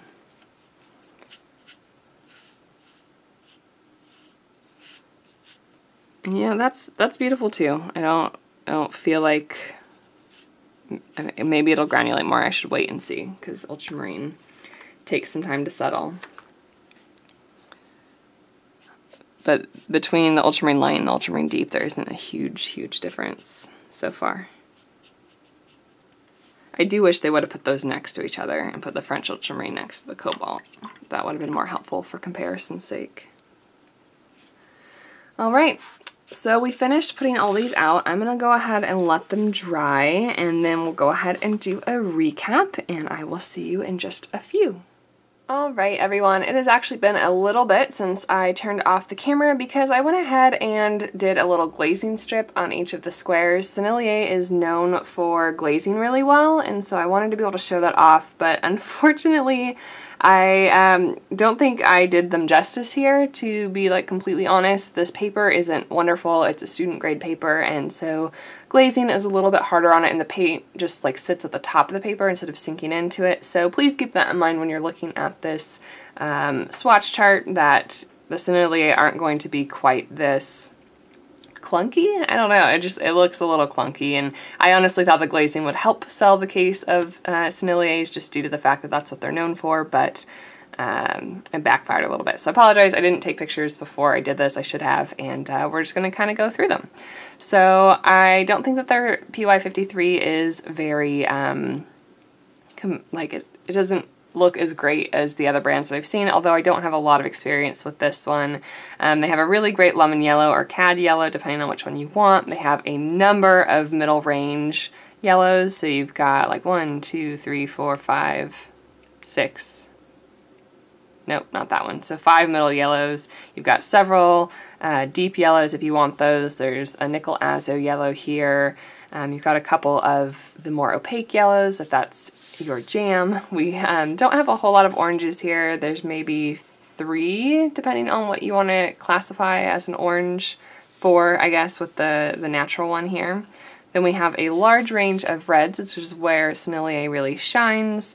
I would probably recommend sticking more to the single pigment colors that we talked about during the recording of that second page, where you've got the ability to mix them. I really like the French Vermilion. They have a really nice Pyrrole Red as well. I like both of their PB19s, although I like the rose a little bit better. And you've got a really nice PR209 as well. You've even got a magenta, which is a little bit out of place, which is not uncommon. It should probably be over here in terms of its hue. We've got a really wide range of purples. We've got 3 and 6. So we've got 6 different purples, ranging from a very, very reddish purple all the way to the deepest, coolest, darkest purple. Again, this dioxazine violet is rated poorly in light fastness, but has held up fine in my tests so far in the 3 months that it's been in the window. Then we have an assortment of blues that continues on to the next page. Maybe we can show them off like this. So you have quite a lot to choose from your dark blues. The Indent Throne didn't end up being quite as dark as Imgram, but I would expect that given the way that they handle the pigments a little bit differently. But it is a really beautiful PB60 that I really enjoy. You have plenty of options for cobalt blue. So we've got these 2 over here that are called cerulean, but are made from the cobalt pigment, plus the cobalt deep. I think my favorite is maybe the cerulean blue, like the regular cerulean, or the cerulean blue deep. I like that lighter tone more so than the shade of cobalt blue that's more similar to ultramarine. You do have 3 ultramarines to pick from that are all really similar. Even after they dried, I don't see a whole lot of difference. I have the ultramarine deep on my palette, but I got that kind of sight unseen without comparing them to the other ones, so I don't know which one I would have chosen had I compared them first. We've got a phthalo blue red shade, which is actually a really deep version of this color and quite comparable to probably their Indent Throne or their Prussian blue up here. But this would be a more light fast version of Prussian blue. I think that's a really good replacement. You've got a really green version of phthalo blue. I think that's a nice change, and it's very different from the red shade. We already talked about my feelings on Sennelier Full Line. I know some people love it. It's a pretty color on its own, but it's not my favorite, and I probably wouldn't add it to a palette. I'd rather have a cerulean blue as my light blue, or even the turquoise green for cobalt teal. We have this cornflower blue that is called royal blue. Don't agree with the name. Don't really like the color, but I know some people really like that one. I really love these cobalt shades here, the green and the teal. The phthalo turquoise is beautiful, the forest green is beautiful. We've got a couple different versions of mixtures with phthalo green, but not a pure phthalo green blue shade on its own. I would say that this one is going to be closer to a phthalo green, whereas this one is going to be that really in between the Viridian and then the phthalo green, right in between the two.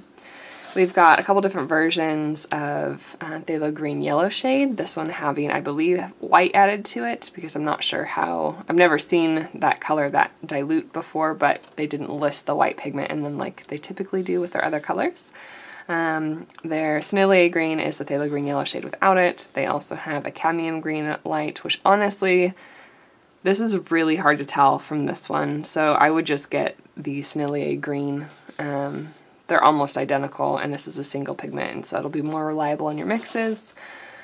We've got Hooker's green, which is a nice bright version of like a sap green. Then we also have, if we skip down here, we have kind of an earthy, granulating, almost a little bit muddy version of sap green down here. And then we have a really rich olive green. Out of those three, in terms of having a convenience green, I actually think I like the olive green, where I would pick like the forest green or the phthalo green and then mix other versions of green if I wanted a more blue version, I guess. We've got the green earth. You can see here it had a lot of trouble glazing. It's already a color that doesn't have a lot of pigment to it, and so it was a little bit difficult to build up any kind of depth there. We've got two light greens here, phthalo green light and phthalo yellow green, both made from phthalo green blue shade and a yellow. We've got several of these kind of brownish yellow greens, and so one is called brown green, one is called brown pink, and one is called French ochre. This is definitely the least green of the bunch and most yellow, but they all kind of fit in that same type of range. Once again, I would just recommend the single pigment. It's more transparent, and this one is more opaque, and they're very, very similar in hue. We've got a couple different ochres to pick from. Let me go ahead and move this one that we can't even see anymore. Don't know why I'm holding it. We've got the light yellow ochre, which actually, after seeing this dry between these two, I was really loving the hue of this one, but it did dry very opaque, and more so than I was expecting. This one is more transparent, it's brighter. I'm not into having dual colored yellow ochre on my palette, but if I had to only pick from Sennelier, I might pick this one. I would have to see how they do in mixes. Then we've got this really deep golden ochre, also opaque here, had some trouble glazing. The quinacridone gold did fairly well. It's a bit on the orange side. You know what? I didn't pull something to show you, but let me see if I can pull it out really quickly. I don't know where my swatch is of the real Quin Gold. I can pull out like cores in the stick version. I had these pulled out for the color spotlight video that I did, and I'm not sure where I put the true version, but here they are next to those ones. They're very comparable to the other versions. This might have a more uniform tone, so that might be curious to look into. A big problem that I have with the mixtures for quinacridone gold is that they're orange here and they're yellow here, but this one seems to be more consistent throughout the wash, so we'll have to check that out. We've got a pretty weak burnt sienna, and if we skip down here, all of their PBR7s are pretty weak as well. I don't know that I could recommend any of those in good conscience if you have access to other brands. But then again, in Europe, I know a lot of the European brands, I tend not to like the earth tones as much as I like American brands, so we'd have to go back, I guess, to the color spotlight, or not color spotlight, the top 5 favorite series, and you can take a look at the brown video there for my recommendations. We do have an interesting red here called Permanent Alizarin Crimson Deep. It's made from PR206, but it's much more red, and we can kind of put those next to these other colors. We've got the Venetian red over here. That's typically an earth tone. These are very similar in hue. They're just different in their opacity. I really like the Caput Mortem. I'll have to see how that goes in like mixing and actual painting. It's a really unique color, although the consistency of it was really awful on the dot chart. So I'd be curious to know if that's working, what it's like working from that fresh or from a pan instead of a dot card, to see if the binder being stirred into it would make it react a little bit differently. You've got two really nice Payne's Gray and neutral tones here. They're nice, they're consistent. I don't have any problem with either of these two colors. If you're really, really picky, this does have 3 pigments in it instead of 2 for the Payne's Gray, and some versions have only 2, but I think 3 pigments in either of those is fine and fairly typical. Not a Van Dyke Brown. This is fine. This is not a Van Dyke Brown. It is fine for an earth tone. It does have a black pigment in it if that bothers you, but it's a nice dark brown. I don't have a problem with it. The Warm Sepia is a nice deep brown, as is the Transparent Brown, but the Transparent Brown has some weird textural things that might be fixed by painting on a different surface. It might just be this cheaper paper that it doesn't do very well on, but either of these would be fine. This is slightly warmer and more transparent. We've got a couple of gray tones here. I've got a very, very warm gray. Like, it dries warmer than it did when it was wet. This is what I was calling my ring neck dove gray. Then you've got your pigeon gray over here, or light gray as they call it, and then kind of an elephanty gray here with the Sennelier gray. I don't think I'd ever put any of those colors on my palette to keep them there. I would just mix them up when I needed and dilute them with water instead of adding white, but they're there if you want them. They have their greenish umber, which would be kind of like a stand-in for Perylene green, although I would rather use the single pigment Perylene green. It also gets deeper and richer in value. And then we've got a couple of blacks. We've already talked about the lamp black is not actually a lamp black. It's ivory black with some ochre mixed into it. So I don't love that choice there, but like I said, I like the Payne's Gray and the neutral tint, so I'd use either of those for my blacks instead of one of these. And then finally we have the Raw Sepia, which is just a warm black basically. It'd be really hard to call this even brown. It's so much different than the Warm Sepia, but it is a nice warm dark color. So I hope that you enjoyed that look at the Sennelier watercolors. Again, please keep in mind that this paper was not the best paper to showcase this paint, and for that I do apologize, but the hues should be fairly similar to what you would see on a cotton paper. It does appear that these paints want to be on cotton paper though, so I would make that recommendation if you're looking into this brand. Overall, I just hope that they were helpful in comparing colors. If you were deciding between various colors and want to build a palette for yourself, that this was maybe helpful. If you want to see those reviews, I have links in the description below if you want to see specifically them in action and how well they glaze on cotton paper and all of that fun stuff. Thank you guys so much for liking this video if you enjoyed the content, for commenting down below if you'd like to add to the discussion at all with any of the questions I asked throughout the video, for subscribing if you'd like to see more content, and hitting that bell icon if you'd like the notifications. Thank you so much to all of my patrons who help keep this channel afloat. I will see you in the next video where we are going to be starting our color spotlight series. Until next time, happy painting.